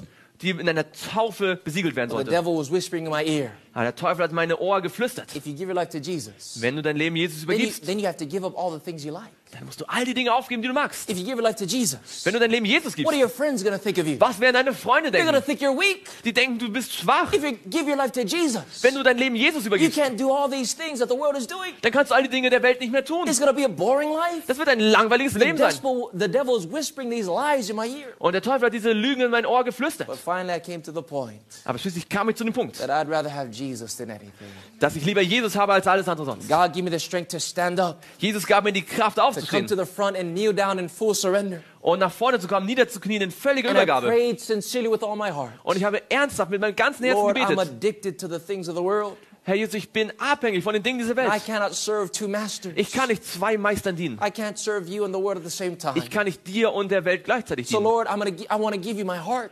Herr, ich möchte dir mein Herz geben. But would you please take away these addictions, Aber würdest du bitte diese ganzen these Abhängigkeiten nehmen? worldly desires? Diese weltlichen Vergnügungen und Set me free that I might serve you with all my heart. mach mich frei, damit ich dir von ganzem Herzen dienen Friends, when I kann. was willing to loosen my grip on those things, Als ich willig war, diese Dinge loszulassen calling upon the name of the Lord, und den Namen des Herrn angerufen habe, God heard from heaven. da hat Gott vom Himmel her He gehört. heard that prayer. Er hat dieses Gebet He gehört. forgave my sins. Er hat meine Sünden vergeben. And he brought healing to my soul. Und er hat Heilung meiner Seele And it geschenkt. didn't take a week, Und es hat nicht mal eine Woche not even gebraucht. a few days. Nicht mal ein paar Tage. Instantly, Plötzlich, when I called on Jesus, als ich Jesus angerufen habe, he set me free from those addictions. hat er mich frei gemacht von It was as diesen if the Abhängigkeiten. the chains fell off. Es war, als ob die Ketten abgefallen wären. For Jesus said, when you know the truth, Denn Jesus sagt, wenn du die Wahrheit kennst, the truth shall set you free. dann wird die Wahrheit dich frei machen. The hold of Satan upon my life was broken. Die Satans Halt an meinem Leben war gebrochen. He gave me sweet peace and joy. Jesus gab mir süßen Frieden und Then, Freude. at the end of those meetings, Am Ende dieser Evangelisation, I was baptized the second time da wurde ich zum zweiten Mal getauft. in the Pacific Ocean. Im Pazifischen Ozean. And now you can say amen. Und jetzt könnt ihr sagen, Because Amen. this second baptism meant something. Denn die zweite Taufe hat etwas für mich bedeutet. It was a full surrender, Es war eine friends. echte Übergabe, There was Freunde. complete victory and freedom in Christ. Da war echter Sieg und echte Freiheit in And the Christus. Lord set me on fire. Und der Herr hat mich Feuer und Flamme And he gemacht. gave me a reason to live. Und er gab mir einen Grund, warum ich lebe. Shortly after baptism, Kurz nach der Taufe. I felt a sense that God was calling me. Da habe ich den Ruf gespürt, dass Gott mich ruft. What happened next? Was ist als nächstes passiert? Notice verse 10. Schaut Vers 10. So I prophesied as he commanded me, So weissagte ich, wie er mir befohlen and the hatte. breath came into them, Da kam der Odem in sie. and they lived and stood up on their feet, Und sie wurden lebendig und stellten sich auf ihre Füße. an exceeding great army. Ein sehr, sehr großes Heer. God resurrected these dry bones to life. Gott hat diese trockenen Gebeine wieder zum Leben And erweckt. now they were an exceeding great army for the Lord. Und jetzt waren sie eine große Armee für den Herrn. When I was baptizing, God revived me. Und als ich getauft wurde und Gott mich wiederbelebt I hat, sensed a call to be an evangelist. da habe ich den Ruf gespürt, ein Evangelist Now, zu werden. friends, mind you, I was young, inexperienced, Ich war vielleicht jung und unerfahren, naturally very shy and timid. natürlicherweise sehr schüchtern und You zurückhaltend. might not be able to tell, but I'm an introvert. Ich bin ziemlich introvertiert I'm eigentlich. very happy and content just to be in the house all by myself. Ich bin sehr zufrieden, wenn ich einfach alleine in einem Haus sein kann. And it wasn't a natural thing for me to stand up and talk in front of people. Das war nicht besonders natürlich für mich, aufzustehen und vor vielen Leuten zu reden. But you cannot ignore God's call. Aber man kann Gottes Ruf nicht And so ignorieren. God began to give me opportunities, 16 years old, Und Gott gab mir Gelegenheit, ich war 16 Jahre alt, just 12 years ago, das ist 12 Jahre her, to stand up and share my testimony. um aufzustehen und mein Zeugnis zu geben. And I was on fire, friends. Und ich war so entflammt für By den God's Herrn. grace, I'm still on fire. by God's grace, I'm still on fire. Bei Gottes Gnade bin ich immer noch And I feurig. would go to my public high school Und ich ging zu meiner öffentlichen Schule and I would pass out steps to Christ. und ich habe Schritte zu Jesus verteilt. I didn't care what people thought of me. Und es hat mich gar nicht interessiert, was die Because Leute all that denken. matters what Jesus thinks of me. Es hat mich nur interessiert, was Jesus von mir denkt. I was able to go to my friends that I used to smoke weed with. Und ich war in der Lage, zu meinen Freunden zu gehen, mit denen ich vorher Marihuana And geraucht I would habe. tell them, Und ich habe ihnen gesagt, brothers, Brüder, I found a better high. ich habe das bessere Hochgefühl A spiritual gefunden. high. Ein geistliches What High-Gefühl. you're smoking is not good. Euer Rauchen ist nicht gut. You need to try what I got for you. Ihr müsst versuchen, was ich jetzt gefunden I habe. was not ashamed of the gospel, friends. Ich habe mich des Evangeliums nicht mehr geschämt. My English teacher Mein Englischlehrer in public school in der öffentlichen Schule even allowed me to get up and preach to my class. hat mir sogar erlaubt, vor meiner Klasse zu predigen. And friends, God was using me in powerful ways. Und Gott hat mich in kraftvoller Weise gebrauchen können. But friends, you should have heard my first sermon. Oh, liebe Freunde, ihr solltet meine erste Predigt It gehört was haben. absolutely terrible. Es war unglaublich schrecklich. Because you see, I was slow of speech. Ich war sehr langsam in meiner Rede In Hawaii, in Hawaii. we speak a different language. Da sprechen wir eine andere Sprache. It's called broken English. Es heißt gebrochenes Englisch. And so I could barely make out what I was trying to say. Und ich konnte kaum richtig ausdrücken, was ich sagen And I'm wollte. still trying to learn English today. Und ich bin immer noch dabei, Englisch heute zu My lernen. wife it helps me a lot Meine Frau hilft mir eine ganze Menge dabei, to speak correctly. richtig zu sprechen. But it was a terrible message. Aber es war eine schreckliche Botschaft. And things were not making sense and coming out smoothly. Und die Dinge machten überhaupt keinen Sinn und kamen nicht wirklich geradeaus. But nonetheless, God was using me. Aber trotzdem konnte Gott mich gebrauchen. My senior year in public high school, Und in der Hochschule, I would have Bible in studies der Highschool, hatte ich Bibelstunden. during lunchtime. Hatte ich während der And Mittagszeit I would invite the Bibelstunden. whole school to attend. Und ich habe die ganze Schule eingeladen, dabei zu I sein. did not know much, Ich wusste nicht viel, but I knew Jesus. aber ich kannte Jesus. That made the difference. Und das hat den Unterschied And I gemacht. simply shared what I knew. Und ich habe einfach das weitergegeben, was ich And as a wusste. result of those Bible studies every day, Und aufgrund dieser Bibelstunden jeden Tag, 6 of my friends and their family members were baptized. 6 meiner Freunde und ihrer Familienangehörigen wurden getauft. The Bible tells us Die Bibel sagt uns, in Jeremiah 20 and verse 9, in Jeremia 20, Vers 9, but his word was in my heart as a burning fire, denn dann brennt dein Wort in meinen wörtlich Gebeinen wie ein shut Feuer. up in my bones. Ich nehme meine Kraft zusammen, And I was weary with forbearing and I could not stay. um es zurückzuhalten. Ich kann es nicht. God set me on fire for him. Gott hat mich entfacht für ihn Now mit shortly Feuer. after this, Kurz danach, I decided to transfer high schools to the Christian high school. dann habe ich mich entschieden, auf eine christliche Highschool zu gehen. It's called Hawaiian Mission Academy. Sie heißt, das ist eine Missionsakademie auf A Hawaii. little bit better environment. Das ist eine bisschen bessere Umgebung Where I've gewesen. made some new friends. Habe ich einige neue Freunde But kennengelernt. friends, the academic level in this private school Aber das akademische Level auf dieser Privatschule was far greater than what I experienced in the public school. war viel höher als das, was ich in der öffentlichen Schule erlebt Now, when hatte. I was going to a public school Als ich in die öffentliche Schule ging and in the world doing drugs, und in der Welt war mit den Drogen, I had straight Fs, hatte ich immer nur Sechsen. failing every class. Ich habe jeden Test in den Sand gesetzt. But when I became a Christian, Aber als ich ein Christ wurde, God was able to restore those burnt brain cells. da hat Gott es in der Möglichkeit gemacht, diese verbrannten Gehirnzellen wieder zum Leben zu So erwecken. much so So dass ich sogar, that when I graduated als ich abgeschlossen from habe, having straight Fs, da waren die, wo ich vorher 6 I had hatte, straight A's. hatte ich by the grace jetzt of ganze God. Einsen. God can restore our messed up brains. Amen. Gott kann unser verdorbenes Gehirn wieder herstellen. And Amen. in that public high school, Und in der öffentlichen Highschool, private high hier, school, in der privaten Highschool, I also met this really nice girl. da habe ich auch dieses nette Mädchen hier kennengelernt. There's me and there's she. Da bin ich und da ist sie. And she was a different girl. Und sie war ein bisschen anders. She wasn't like those worldly girls I messed around with. Sie war nicht wie diese weltlichen Mädchen, die ich vorher kannte. She was one that loved the Lord. Sie war jemand, die den Herrn She had a liebte. prayer life. Sie hatte ein Gebetsleben. And I was attracted to her in many ways, but especially the Jesus that was shining in her life. Ich war zu ihr hingezogen, aber vor allem auch zu dem Jesus, der in ihrem Leben hervorschien. We started to get to know each other in high school. Wir haben uns schließlich kennengelernt in der Highschool. And when we graduated, Und als wir or abgeschlossen I should say hatten, when she graduated, als sie abgeschlossen hatte, she vielmehr, decided sie hat sich to go to a entschieden, Bible college in the dry desert of Arizona. hat sich entschieden, auf eine Bibelschule zu gehen, in das trockene Klima nach Arizona, in die Wüste. So she went. So ist sie gegangen. And because she went, Und weil sie gegangen I had ist, to go too. dann musste ich auch gehen. So I followed her to this Bible college So bin ich ihr also auf diese Bibelschule gefolgt, in the dry, thirsty land of Arizona. in das trockene, durstige Land von Arizona. Let me tell you, friends, that was difficult for me. Lasst mich euch sagen, das war wirklich schwierig für mich. Because I grew up in Hawaii. Denn ich bin auf Hawaii groß geworden. This is what I grew up in. Da bin ich aufgewachsen. My house is right there. Da ist mein Haus direkt. A 30-second walk to the beach. 30 Sekunden zum Strand. But I left this Aber ich habe das verlassen, to go here. um dorthin zu gehen. It was my wilderness experience. Es war meine Wüstenerfahrung. For the next 2 Für years, 2 Jahre jetzt I would be in the desert of Arizona war ich in der Wüste von Arizona, as God was preparing me more for ministry. als Gott mich mehr vorbereiten wollte für den Dienst. And when I first went there, I was miserable. Und als ich erst dorthin ging, ging es mir wirklich dreckig. It was hot. Es war heiß, It was dry. es war trocken, There's nothing green inside except cactus. da war nichts Grünes außer ein paar Kakteen. Arizona Arizona? is all beach but no ocean inside. Arizona ist nur Strand, aber ohne Ozean.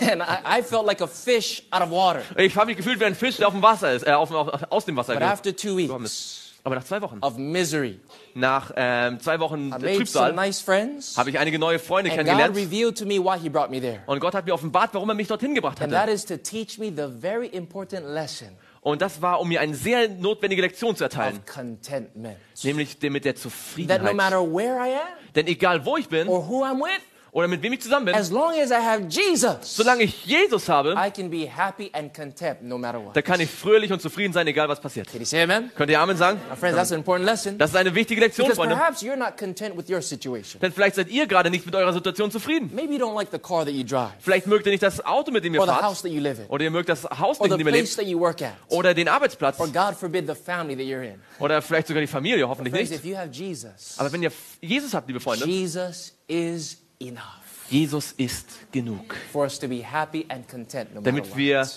fröhlich und zufrieden sein And so when können. I learned that lesson, Als ich diese Lektion gelernt habe, it was a great experience. da war es eine wunderbare And I'm Erfahrung. extremely thankful Und ich bin sehr dankbar, that though Arizona didn't have any beaches, dass Arizona zwar keinen Strand hat, they had some nice rivers and lakes aber sie hatten einige nette Seen und Flüsse. Ja. that I was able to jump off and cool myself Da with. konnte ich hineinspringen und mich abkühlen. And shortly after graduating from that Bible college, Und nachdem ich von dieser Schule abgegangen bin, I married my high school sweetheart. da habe ich meinen Highschool-Schatz And we have geheiratet. been a team in ministry for the past 6.5 years. Und zusammen sind wir für die letzten 6,5 Jahre ein Team im Dienst gewesen. And I'm so happy to be able to stand by her side. Und ich bin so froh, an ihrer Seite zu stehen.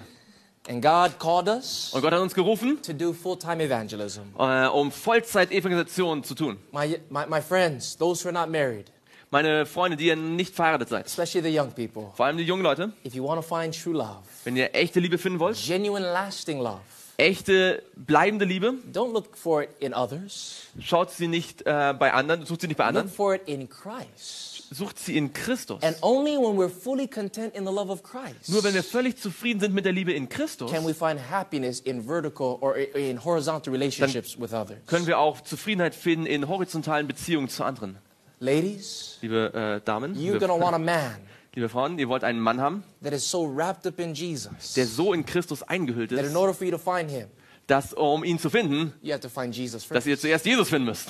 In the same way, In der gleichen Art und Weise. for the brothers, Für die Brüder. you're going to want a woman that is so wrapped up in Christ Ihr wollt eine Frau haben, die so in Christus eingehüllt that ist, you will never be able to find her until you find Christ first. dass ihr sie niemals finden könnt, es sei denn, ihr habt vorher You Christus see, gefunden. friends, when we let God write our love story, Wenn wir Gott erlauben, es unsere Liebesgeschichte zu schreiben, always going to be a happy ending. dann wird es immer ein Happy End And geben. just like the little childhood song, So wie dieses kleine Kinderlied. with Jesus in the family, Mit Jesus in der Familie it is a happy, happy home. ist es ein fröhliches Heim. Can you say amen? Könnt ihr Amen sagen? Amen. Don't be like Samson, Seid nicht wie Samson, who looked for love in the wrong places. der an den falschen Stellen für Liebe gesucht hat. He traded his call of God Er hat seinen Ruf verraten for the cheap thrills of the flesh. für den billigen Kick des Fleisches. In other words, the point is simply that we need to let God write our love story. Mit anderen Worten, Gott muss unsere Liebesgeschichte schreiben. Let him make the love connection, Lasst ihn die Liebesbeziehung herstellen. and it's going to be happy. Und es wird sehr schön How many sein. want to have a happy home? Wer von euch möchte ein schönes Heim And haben? even if perhaps you've made mistakes in your choices, Und vielleicht, wenn ihr sogar Fehler gemacht habt in eurer Wahl. God can turn something that is broken Gott kann etwas, das gebrochen ist, and restore it. nehmen und For the wiederherstellen. Bible says he makes all things beautiful in his time. Denn die Bibel sagt, er macht alle Dinge in seiner Zeit schön. Can you say amen? Könnt ihr Amen sagen? Now, friends, just a few more stories before we close. Nur noch einige wenige Geschichten, bevor wir schließen. After graduating and marrying my high school sweetheart, Nachdem ich graduiert bin und meinen Schatz geheiratet God habe, opened the doors for us to be employed by our conference Gott hat die Türen geöffnet, dass wir von unserer Vereinigung angestellt werden, as the conference evangelist. als der We've Vereinigungsevangelist. done almost 40 full-scale evangelistic meetings Wir haben bisher ungefähr 40 Evangelisationen in the abgehalten, past 4 or 5 years. in den letzten 4 oder 5 Jahren. And God has blessed us to be able to see many lives change, Und Gott hat uns so gesegnet. Wir haben viele Leben gesehen, die verändert wurden. marriages restored, Ehen, die wiederhergestellt wurden. relationships reconciled. Beziehungen, die wieder versöhnt worden sind. Many people give their hearts to Jesus in baptism. Und viele Seelen haben ihre Leben Jesus übergeben in der Taufe. I'm living out my dream, friends. Jetzt lebe ich meinen Traum aus. The call that God placed upon me 12 years ago Den Ruf, den Gott auf mich gelegt hat, 12 Jahre zuvor, is become a reality. ist jetzt eine Realität geworden. And I wouldn't want to be doing anything else than what I'm doing today. Und ich möchte nichts anderes tun, als das, was ich jetzt gerade He's tue. opened the doors for us to also travel throughout the world to Africa. Er hat uns die Möglichkeit gegeben, auch nach Afrika zu reisen, durch die Welt. We went to Tanzania and Ethiopia where we preached to many people. Wir sind nach Tansania und nach Äthiopien gegangen. And many people responded to Christ and wanting to serve Jesus. Und viele Menschen haben sich für Christus entschieden und wollen ihm It's taken dienen. us to the Philippines, Das hat uns auf die Philippinen to verschlagen. Malaysia, Nach Malaysia, to Thailand, nach Thailand, here in Germany, ja, und nach Deutschland and France, und nach Frankreich. many other places telling the good news of Christ. Und an viele andere Orte, wo wir die Doing the gute most- Nachricht von Jesus geben konnten. Doing the most exciting thing Und das Spannendste tun in the konnten. most exciting period of time. In der spannendsten Zeit, die es je Friends, gab. who would have thought Wer hätte es that gedacht? God would use a young druggie like me Wer hätte gedacht, dass Gott einen jungen from Drogenabhängigen a wie mich small island in the middle of the Pacific Ocean von einer kleinen Insel in der Mitte des to Pazifischen go to Ozeans, many places in the world dass er zu vielen Orten an die Welt gehen kann, to lift up the gospel of Christ? um das Evangelium Jesu But let me tell you, aufrechtzuerhalten. friends, there's nothing special with me. Aber liebe Freunde, das ist nichts Besonderes mit mir. I'm just a beggar trying to share some bread. Ich bin nur ein Bettler, der ein bisschen Brot verteilt. We're all in the same boat. Wir sind alle im gleichen Boot. We're in this together. Wir sind hier zusammen. And God can use each and every one of us Und Gott kann jeden einzelnen von uns to gebrauchen, increase the population of heaven. um die Bevölkerung des Himmels zu Can you say vergrößern. amen? Könnt ihr No matter Amen how sagen? old you are, Egal wie alt du bist, or how young you are, oder wie jung du bist, or how inexperienced you are. oder wie unerfahren du bist. Notice what the Bible says. Schaut, was die Bibel sagt. 1 Timothy 4:12. 1. Timotheus 4, Vers 12. Let no one despise your youth, Niemand verachte deine Jugend. but be an example to the believers in word, in conduct, in love, in spirit, faith, and purity. Vielmehr sei ein Vorbild der Gläubigen im Wort, im Wandel, in Liebe, im Glauben, in Keuschheit. In these last days, God is wanting to raise up the young people. In dieser letzten Zeit möchte Gott die jungen Menschen erwecken. In Acts chapter 2, verses 17, In der Apostelgeschichte 2, Vers 17. it shall come to pass in the last days, Und es wird geschehen in den letzten Tagen, says the Lord, spricht Gott, that I will pour out my spirit on all flesh. dass ich von meinem Geist ausgießen Your werde auf alles sons and Fleisch. daughters shall prophesy. Und eure Söhne und eure Töchter Your werden old Weissagen. men shall dream dreams, Und eure jungen Männer werden Gesichter and your sehen. young men shall see visions. Und eure Ältesten werden in Träumen Visionen God haben. is wanting to fulfill this prophecy in this church. Gott möchte in dieser Gemeinde diese Prophezeiung erfüllen. And I want to speak to the young people this morning. Und ich möchte zu den jungen Leuten heute sprechen. Where are the young Davids of the last day? Wo sind die jungen Davids der letzten Zeit? Notice the story of David when that big uncircumcised giant Ihr kennt die Geschichte von David und diesem großen, unbeschnittenen Giganten, was talking trash about God. der Müll über Gott geredet hat. All the older generation were afraid. Die ganzen älteren Generationen hatten Angst. They would not face the giant. Sie wollten sich dem Giganten nicht stellen, dem But it Riesen. took young David Aber der junge David to silence this blasphemer. hat diesen Lästerer zum Schweigen And when gebracht. David slew Goliath, Und als David den Goliath geschlagen it hat, was then that all the Israelites were ready to fight. und dann waren alle Israeliten bereit zu kämpfen. When the young people rise up, Wenn die jungen Menschen aufstehen, the older generations are ready to fight. dann sind auch die Älteren bereit zu In these kämpfen. last days, God is looking for the Davids. Und in dieser letzten Zeit sucht Gott nach diesen He's Davids. looking for the 3 Hebrew boys Er sucht nach diesen 3 Hebräern. who, while all the world bowed down and worshiped the image, Dass selbst wenn die ganze Welt sich niederkniet und das Bild anbetet, when all the world were moved by the music, wenn die ganze Welt von der Musik bewegt werden wird, these 3 young men were moved by the Spirit of God dann diese 3 jungen Männer bewegt werden sind vom to Geist stand Gottes, firm with spiritual backbone.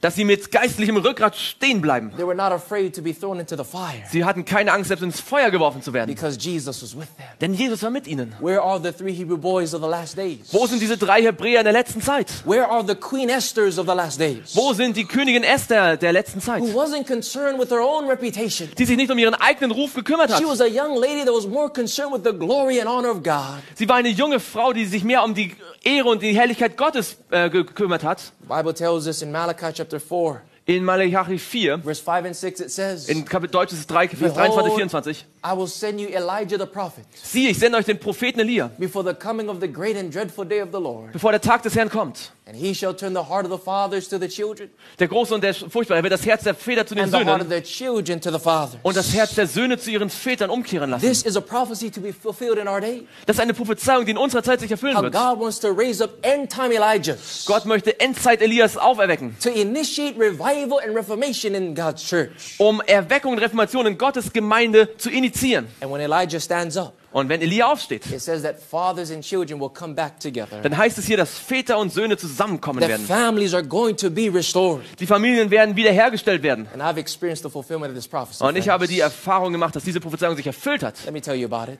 Lasst mich kurz davon I erzählen. told you that I grew up in a dysfunctional family. Ich habe euch erzählt, dass ich in einem zerbrochenen Heim auch groß geworden For bin. most of my life, my parents were separated Für die meiste Zeit meines Lebens waren meine Eltern getrennt and were never married. und waren niemals verheiratet. But God got a hold of my family. Aber Gott hat meine Familie genommen. And after 16 years of separation, 60? 16, Nach 16 Jahren der Trennung, of not having mom and dad together, wo Mama und Papa nicht zusammen waren, God was able to soften the hearts of my parents. war Gott in der Lage, das Herz meiner Eltern zu They besänftigen. were able to forget the past. Und sie waren in der Lage, die Vergangenheit zu And vergessen. they got back together. Und sie kamen wieder And zusammen. they actually got married. Und sie wurden sogar verheiratet. And then a few years after they got married, Und wenige Jahre nachdem sie verheiratet waren and after 19 years und nach 19 Jahren, of being the only child, wo ich der einzige Sohn war, baby brother comes upon the scene. da kam ein neuer Bruder auf die Szene. Same mom and same dad. Gleiche Mama, gleicher Papa. It was an overwhelming surprise. Das war eine unglaubliche Erfahrung.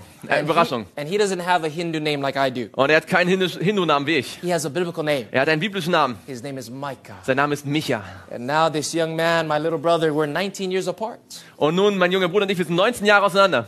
And I'm doing my best to be able to share him Jesus, Und ich tue mein Bestes, damit er Jesus so kennenlernt. that he can have a better chance of salvation than I did. Dass er eine bessere Chance auf die Erlösung hat, als ich sie And now hatte. my mom, she is so proud, she's so happy Und meine Mama ist nun so stolz, that the son of her youth dass der Sohn ihrer Jugend and the son of her older age und der Sohn ihres älteren Alters, is going to church together with her. dass sie gemeinsam mit ihr zur Kirche gehen, zur Gemeinde. And here's my dad, Und das ist mein Vati, my mom, my little brother, my wife. meine Frau, meine Mama, mein kleiner My Bruder. friends, God has the power to restore families Gott hat die Kraft, Familien wiederherzustellen. and heal the wounds that sin has inflicted. Can you say amen? Und die Wunden wieder zu heilen, die Sünde getan hat. He can do it in your family too. Gott kann es in deiner Gemeinde auch Let tun. me tell you quickly about my grandparents. Lasst mich ganz kurz von meinen Großeltern This is erzählen. my grandparents on my mother's side, my Filipino Das grandparents. sind meine mütterlichen Großeltern, die Filipinos. Don't they look happy? Schauen sie nicht wunderbar aus? But let me tell Fröhlich? you, friends, it wasn't always a pretty picture. Es war nicht immer so, lasst mich das sagen. All the while that I had given my life to Christ, Als ich mein Leben Jesus übergeben hatte, I had a burden for my family. da hatte ich eine Bürde für meine Familie. For 8 years, it was only my mother and I and my little brother that was going to church. Für 8 Jahre war es nur meine Mutter und ich, die zur Kirche gingen. And I had a burden for my grandparents. Und ich hatte eine Bürde für meine Großeltern. They were separated. Sie waren getrennt. Grandpa had done things that caused grandma much pain.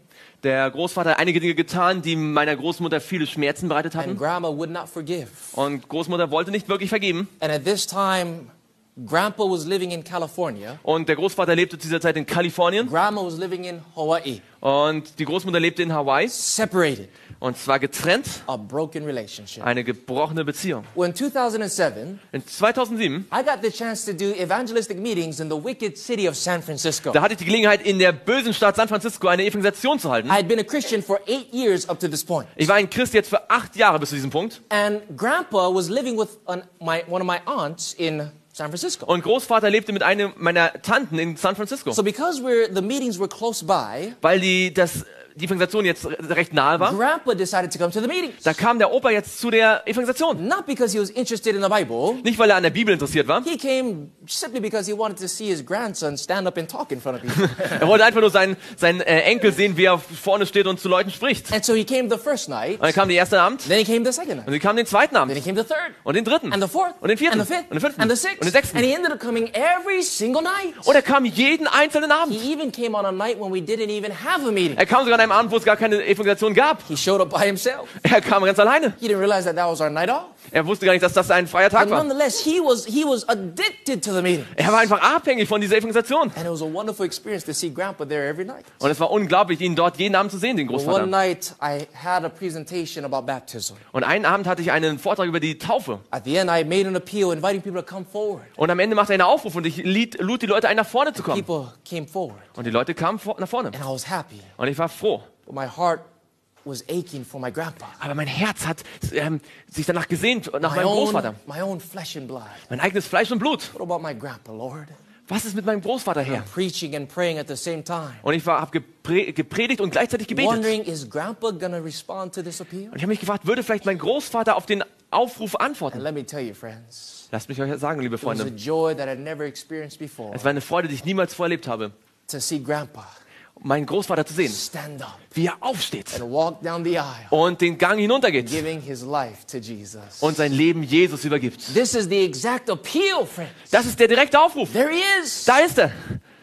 Surrendering all to Christ. Hat alles Christus übergeben. The patriarch of our family. Der Patriarch unserer Familie. He is the one that held me when I was a little baby. Er war derjenige, der mich gehalten hat, wenn ich ein kleines Kind He war. was there for me all my life when I graduated from high school. Er war für mich mein ganzes Leben da, als ich von der Highschool And graduiert bin. this same grandfather Und dieser selbe Großvater, that held me when I was a baby, der mich gehalten hat, als ich ein Baby I war, was able to hold him jetzt war ich in der Lage, ihn zu in halten the pool of baptism im Taufbecken, as he started life over again. als er das Leben nochmal von vorne You angefangen hat. see, he held me when I was born, Er hat mich gehalten, als ich geboren war, but I held him when he was born again. aber ich habe ihn gehalten, als er neu geboren wurde. Can you say amen? Könnt ihr Amen sagen? Who would Amen. have thought Wer hätte das gedacht? that God would use the third generation to reach the first generation? Wer hätte gedacht, dass Gott die dritte Generation gebrauchen würde, um die erste zu Turning the erreichen? hearts of the fathers to the children, Dass die Väter sich zu den Söhnen bekehren the children to the fathers. und die Söhne sich zu den Vätern. That's what God can do. Das ist, was Gott tun kann. Grandpa became a new person. Und Großvater bekam eine neue Person. Immediately after baptism, Er wurde eine neue Person. Und nach der his Taufe, main goal sein Hauptziel was to reconcile with grandma. war jetzt natürlich, sich mit der Großmutter sich zu So versöhnen. he went back to grandma,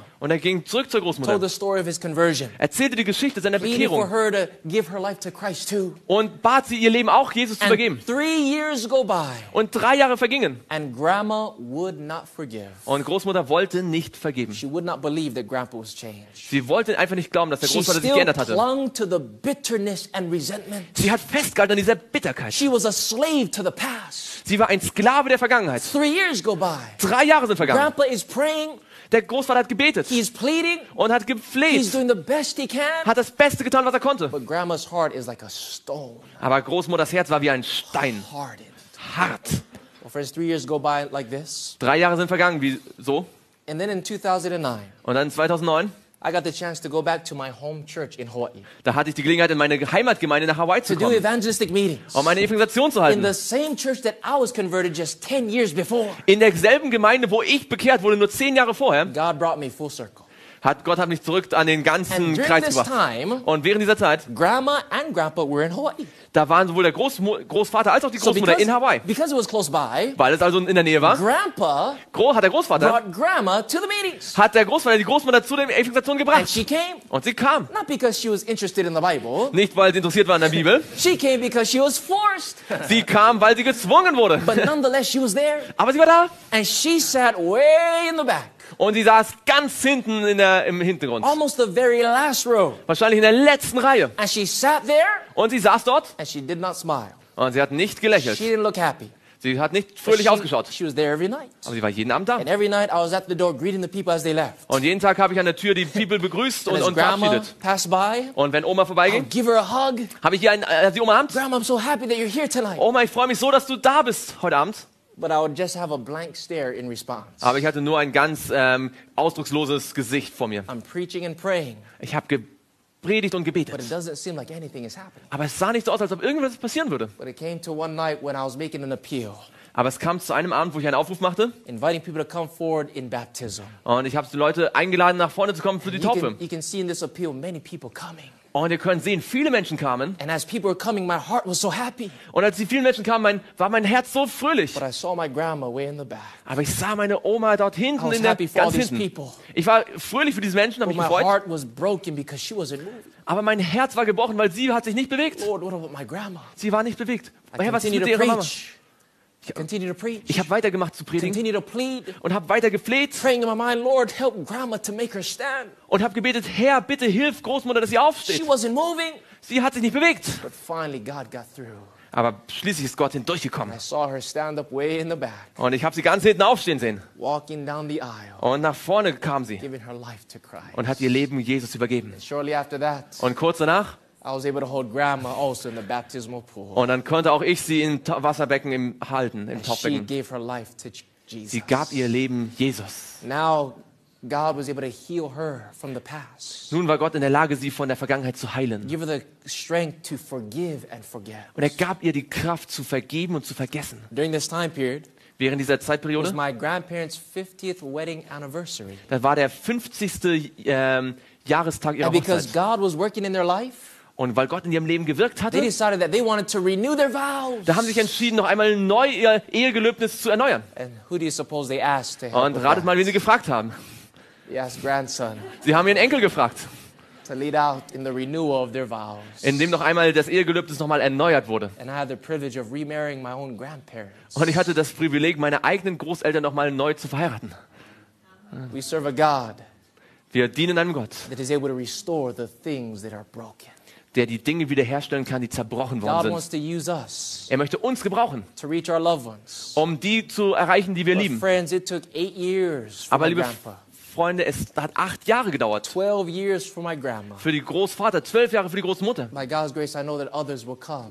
Bei Gottes Gnade weiß ich, dass noch andere kommen werden. But I just got to keep on being faithful. Aber ich muss weitermachen, treu zu sein. Amen. Amen. Friends, I know that you've been sitting for a while. Ich weiß, ihr sitzt hier schon für eine ganze Zeit But let lang. me just share one last story. Lass mich noch eine Geschichte erzählen. This is on my dad's side. Die ist gehört zu auf der Seite My meines Vaters. grandpa on my dad's side Mein Großvater väterlicherseits, lives in Acapulco, Mexico. er lebt in Acapulco in Mexiko. I never met him before. Ich habe ihn niemals getroffen. You see, 40 years ago, Vor 40 Jahren he left my dad and my oma. hat er meine Oma und meinen Vater He verlassen, went to Mexico, ging nach Mexiko zurück, started a new family. hat eine neue Familie gestartet. And my grandpa never saw my dad for over 40 years. Und über 40 Jahre hat mein Großvater meinen Vater niemals gesehen. He's 83 years old. Er ist 83 Jahre He's alt, not a Christian, ist kein Christ and he believes in astrology. und er glaubt an Astrologie. And just last year, Und letztes Jahr, I felt compelled that I had to go to Mexico to meet my grandpa. da hatte ich den Eindruck, ich soll nach Mexiko gehen, um meinen Großvater zu I had to treffen. find out who he is, Ich musste herausfinden, wer er ist, even though my dad has never seen him in 40 years. obwohl mein Vater selbst ihn für 40 Jahre nicht gesehen I hat. didn't want him to die and ever after that live in regret. Und ich wollte nicht, dass er stirbt und ich dann mein ganzes Leben lang das bedauere. Mexico is a dangerous place. Und Mexiko ist ein gefährlicher Ort. But I went out in faith and I booked a ticket Und ich bin dem Glauben vorausgegangen, habe ein Ticket gebucht and I flew there to go find him. und ich bin dorthin geflogen, um ihn zu finden. And I met my grandpa for the very first Und ich time. habe meinen Großvater zum ersten Mal gefunden. Here he is. Da ist er. He is 100% Mexican. Er ist 100% mexikanisch. And I also met an uncle Und ich habe auch einen Onkel that getroffen, looks just like my dad. der wie mein Vater aussieht. And I met this side of the family and we spent a few days with them. Und ich habe diese Seite der Familie getroffen und wir haben einige Tage verbracht You see, my miteinander. grandpa, Mein Großvater, he's the Spanish version of the KFC guy. er ist die spanische Variante von diesem, ja.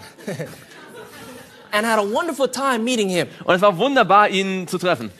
And just a few days that I was there, Und nur einige Tage, wo ich dort war, we were able to convince him da waren wir in der Lage, ihn zu that überzeugen, instead of reading astrology books, dass er nicht mehr Astrologiebücher lesen that he needed to sollte, start reading the Bible. sondern dass er anfangen sollte, die Bibel zu So he lesen. said that he's going to start reading and studying the Bible. Und er hat gesagt, er möchte anfangen, die Bibel zu lesen und zu studieren. But on the last night before we left, Aber am letzten Abend, bevor wir wieder gefahren sind, I invited my grandpa and my uncle to come to our hotel room.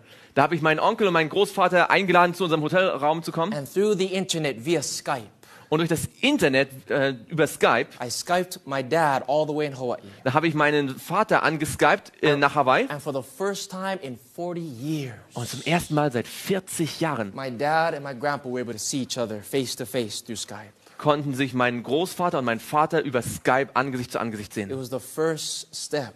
Es war der erste Schritt. It will be a restored relationship. Und hoffentlich wird es diese Beziehung ganz heilen wieder. God is in the business of restoration. Gott hat diese Angelegenheit, Dinge And wiederherzustellen. this morning as we close, Und wenn wir heute Morgen schließen, I stand before you here as a witness da stehe ich heute als ein Zeuge vor euch.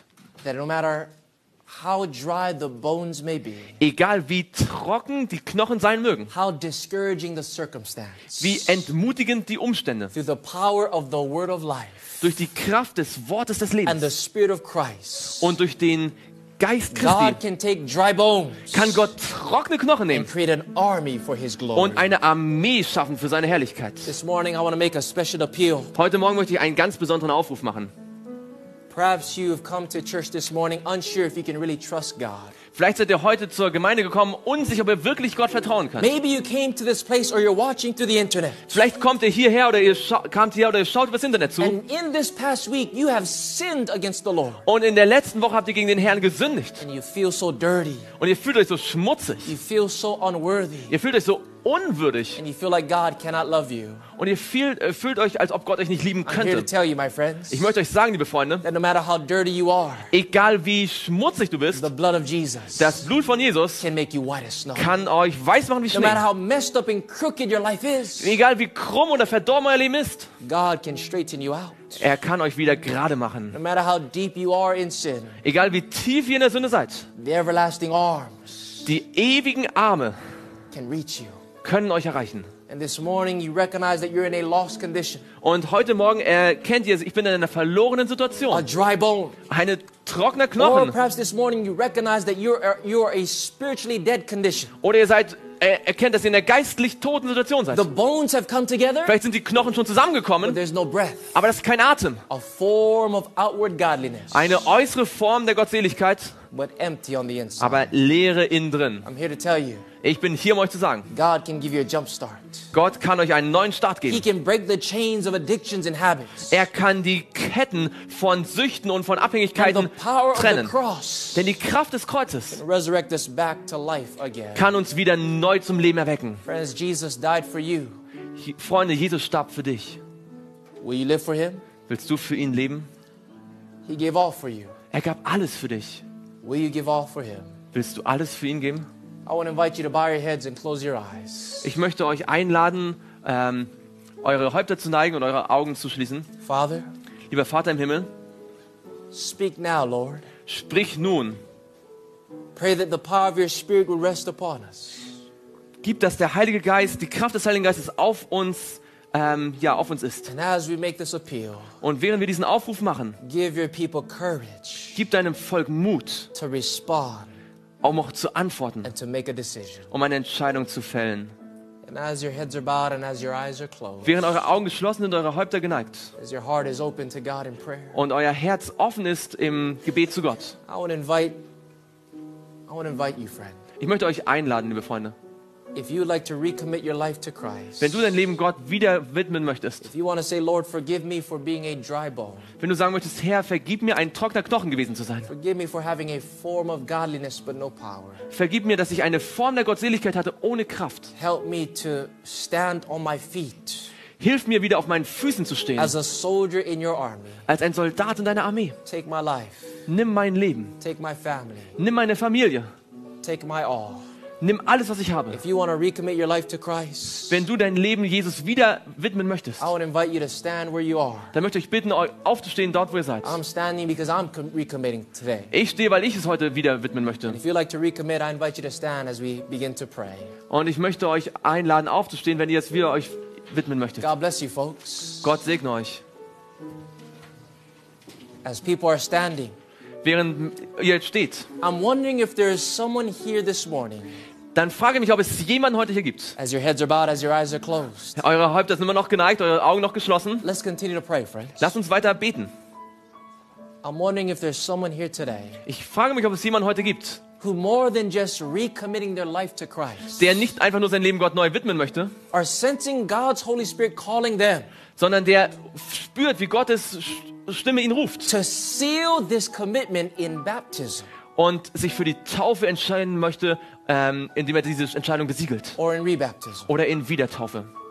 You want to have a brand new beginning. Ihr möchtet einen ganz neuen Anfang haben. You want to let go of the pain of the past Ihr möchtet die Schmerzen der Vergangenheit hinter euch lassen and move forward in the promise of the future. und möchtet vorangehen in der Verheißung der Zukunft. And you want to say, Lord, I want to prepare for baptism or rebaptism in the near future. Und ihr möchtet sagen, hey, ich möchte mich vorbereiten auf die Taufe oder für die Wiedertaufe in der nächsten Zukunft. Is there someone like that here this morning? Gibt es jemanden heute hier? If so, I invite you to just raise your hand where you are. Dann bitte ich euch, nur die Hand zu heben. Ja? You're saying, I want to be baptized or rebaptized in the near future. Ich möchte getauft werden oder wir getauft werden in der nahen Zukunft. God bless you, folks. Gott segne There's euch. somebody else who'd like to raise their hand? Gibt es noch jemanden, der seine Hand heben möchte? God bless you. Gott segne euch. Now, friends, I want to invite you to do something that might be uncomfortable, Ich möchte euch etwas einladen, etwas vielleicht Unangenehmes, but absolutely necessary. aber absolut notwendig. For those who are making this decision, Für diejenigen, die diese Entscheidung fällen. you need special prayer Ihr braucht spezielles Gebet, because the devil is going to attack. denn der Teufel wird euch attackieren. So you need special protection. Ihr braucht spezielle Beschützung. And so this morning, if you're one that has recommitted in being baptized or rebaptized, Wenn ihr euch entscheidet, heute getauft zu werden oder wir getauft zu werden, I want to invite you just quickly to slip out of your seats and come down to the front to this spiritual altar. dann möchte ich euch ganz kurz bitten, hier nach vorne zu kommen, aus euren Sitzen heraus, hier nach vorne zum Pult. Would you come? Würdet ihr kommen? I just want to have special prayer with you. Ich möchte ein besonderes Gebet mit euch If haben. there's someone that is trying to move by, if you just move and let that person pass. Und wenn ihr die Person herauslassen möchtet, God bless you, my friends. Gott möchte euch segnen. Gott segne Heads are euch. bowed, eyes are closed. Häupter geneigt und Augen geschlossen. We're not looking around, but we're looking within. Nicht nach um sich schauen, sondern in sich selbst schauen. Lord, are you calling me? Herr, rufst du mich? If so, come, friend. Wenn so, dann komm, Is Freund. there somebody else that needs to come Wenn es jemanden gibt, der kommen soll, to be a part of this group der noch Teil dieser Gruppe sein möchte and this special prayer? und von diesem speziellen Gebet I Gebrauch don't machen want to möchte. prolong this. Wir möchten es nicht unnötig But at verlängern. the same time, I don't want anyone to miss this opportunity. Aber ich möchte dass jemand diese Gelegenheit verpasst. God is tugging at your heart, Gott spricht zu deinem Herzen. calling you for a recommitment in baptism or rebaptism. Wenn er dich zu einer Weihe in der Taufe oder in der Wiedertaufe It's ruft. not an emotional decision. Das ist keine emotionale Entscheidung. It's an intellectual decision based on truth. Es ist eine Entscheidung des Verstandes, die auf der Wahrheit basiert. And it doesn't mean that you're perfect. Und es heißt nicht, dass ihr vollkommen sein It müsst. means you're going to allow the Lord to teach you to walk with Him. Es bedeutet, dass ihr dem Herrn erlauben möchtet, dass er euch lebt, wie mit ihr gehen könnt. Is there someone else before I pray Gibt es jemanden noch, bevor wir who would beten, like to come to the front to be a part of this prayer? der nach vorne kommen möchte, um teilzuhaben an diesem Gebet? Come, friend. Komm, lieber Freund. God bless you, young lady. Gott bless you. Gott segne You're dich. making the right Du decision. machst die richtige Is there Entscheidung. somebody Du else? triffst die richtige Entscheidung. Gibt es noch jemanden? Friends, I sense that there are individuals that are fighting.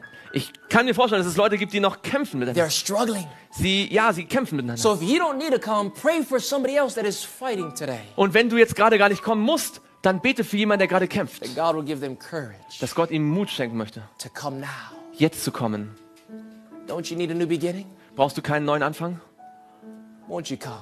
Dann möchte ich bitten zu kommen. Is there one more before I pray Gibt es noch jemanden, bevor wir beten, that doesn't want this opportunity to pass? der nicht möchte, dass diese Gelegenheit daneben geht? That needs a new beginning with Christ? Der einen neuen Anfang mit Christus braucht? What is holding you back? Was hält dich zurück? Think about what is holding you back. Denk darüber nach, was dich zurückhält. Is it really worth it Ist es wirklich es wert, in light of eternity? wenn man es mit der Ewigkeit vergleicht? Jesus is coming soon. Jesus kommt bald He's making up his number in these last days. und er ruft alle in diesen letzten Zeiten zu seiner Armee. Is there one more that needs to come Gibt before we es noch pray? jemanden, der kommt, vielleicht auch übers Internet? Come and live. Komm und lebe. Come and be free. Komm und sei frei. Come as you are. Komm so, wie du bist.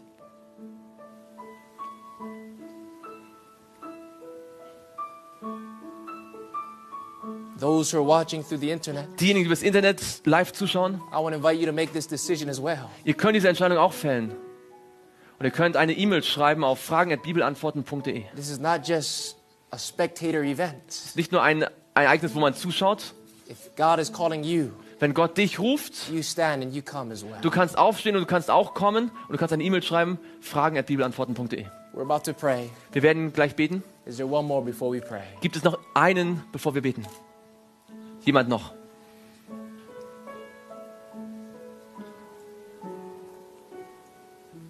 Father in heaven, Lieber Vater im Himmel, Lord, we thank you for the great things that you have done today. wir danken dir für das Wunderbare, was du heute For the getan hast. victory that has been won in this place. Für den Sieg, der gewonnen wurde an diesem Ort. We thank you, Lord, that you're the one that turns the dry bones to life. Wir danken dir, dass du derjenige bist, der die trockenen Knochen zum Leben And my erweckt. Father, Mein Vater, thank you, Lord, for what you've done for me. ich danke dir, dass du für mich das getan hast, was du getan Lord, hast. I want to pray for my friends in this place and watching through the internet. Ich möchte für meine Freunde an diesem Ort bitten und für diejenigen, die live zuschauen. Lord, we stand because we want to recommit our lives to you. Wir stehen, weil wir unser Leben dir neu widmen wollen. Take our hearts. Nimm unsere Herzen, Teach us to love you more earnestly lehre uns, dich noch mehr zu lieben and help us to be faithful more consistently. und helf uns, noch treuer dir zu sein. When we fall, pick us up Und wenn wir fallen, dann nimm uns wieder auf and help us to never look back.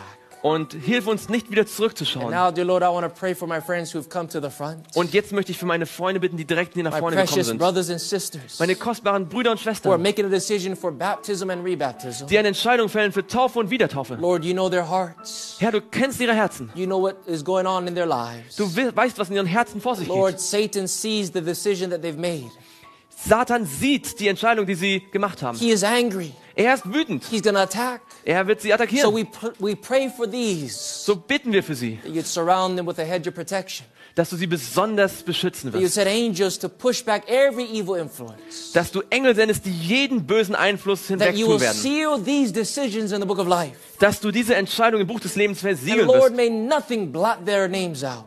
Und dass nichts dazu führen wird, dass ihre Namen ausgelöscht Lord, if werden. they have addictions or habits, I pray that you'd break those chains. Und wenn sie Süchte haben oder Abhängigkeiten, dann bitte ich dich, dass du diese Ketten brichst. Where there is doubt, give them faith. Wo da Zweifel ist, gib ihnen Glaube. Where there's weakness, give them strength. Wo da Schwachheit ist, gib ihnen Stärke. Where there is anxiety, give them peace. Wo da Angst ist, gib ihnen Frieden. I pray that you would please cleanse them with the blood of Christ. Ich bitte dich, dass du sie reinigst mit dem Blut Jesu. Make them the army that you want them to be. Mach sie zu dieser Armee, die du haben And möchtest. through their lives, Und durch ihr Leben may others come to the saving knowledge of Jesus mögen Christ. andere zu einer rettenden Erkenntnis Jesu Christi And kommen. lastly, Lord, we want to pray for our loved ones Und zuletzt wollen wir auch für unsere Geliebten that are bitten, not safe. die noch nicht gerettet sind. We can't imagine heaven without our family members, Lord. Wir können uns den Himmel nicht unsere Familienmitglieder So we vorstellen. pray for them and that you please save them. Und so bitten wir dich, dass du auch sie rettest. Please save our children. Bitte rette unsere Kinder, Save our parents, rette unsere Eltern, our spouses, unsere Ehepartner, our brothers and sisters, and our aunties and uncles. unsere Brüder und Schwestern, unsere Onkel und unsere Tanten. Lord, I pray for my dad. Vater, ich bitte für meinen I pray Vater, for my Oma, für meine Oma, my grandparents, für meine Großeltern, my cousins. Lord, we all have loved ones that we love so much. für unsere Cousins. Wir alle haben Menschen, die wir so sehr lieben. Shake them and wake them up, Lord. Schüttle sie und wecke sie auf. Help them to know that only Jesus can satisfy. Hilf ihnen, dass sie erkennen, dass nur Jesus wirklich befriedigen kann. May they too respond to this appeal in their hearts. Mögen sie auch diesem Aufruf folgen in ihren Herzen, May they be saved eternally in your kingdom. dass sie auf Ewigkeiten gerettet sind in deinem Königreich. Help us to be patient as we continue to pray. Gib, dass wir geduldig sind, während wir weiter beten. And help us to be the examples you want us to be. Und gib, dass wir auch das Vorbild sind, das du von uns haben Bless möchtest. us now as we leave this place, Segne uns, wenn wir diesen Platz jetzt verlassen. but never from your presence. Aber lass uns niemals dich verlassen. In Jesus' mighty name we pray. In Jesus' mächtigem Namen beten And let wir. all God's children say, Und lass alle Gottes Volk sagen, Amen. Amen und Amen. Amen. God bless you, my friends. You've made the right decision. Ich segne euch, ich habe die richtige Entscheidung gefällt. How many of you praise God for these special people that have come to the front? Wer von euch dankt Gott für diese kostbaren Seelen, die nach vorne gekommen sind? God bless you. Amen.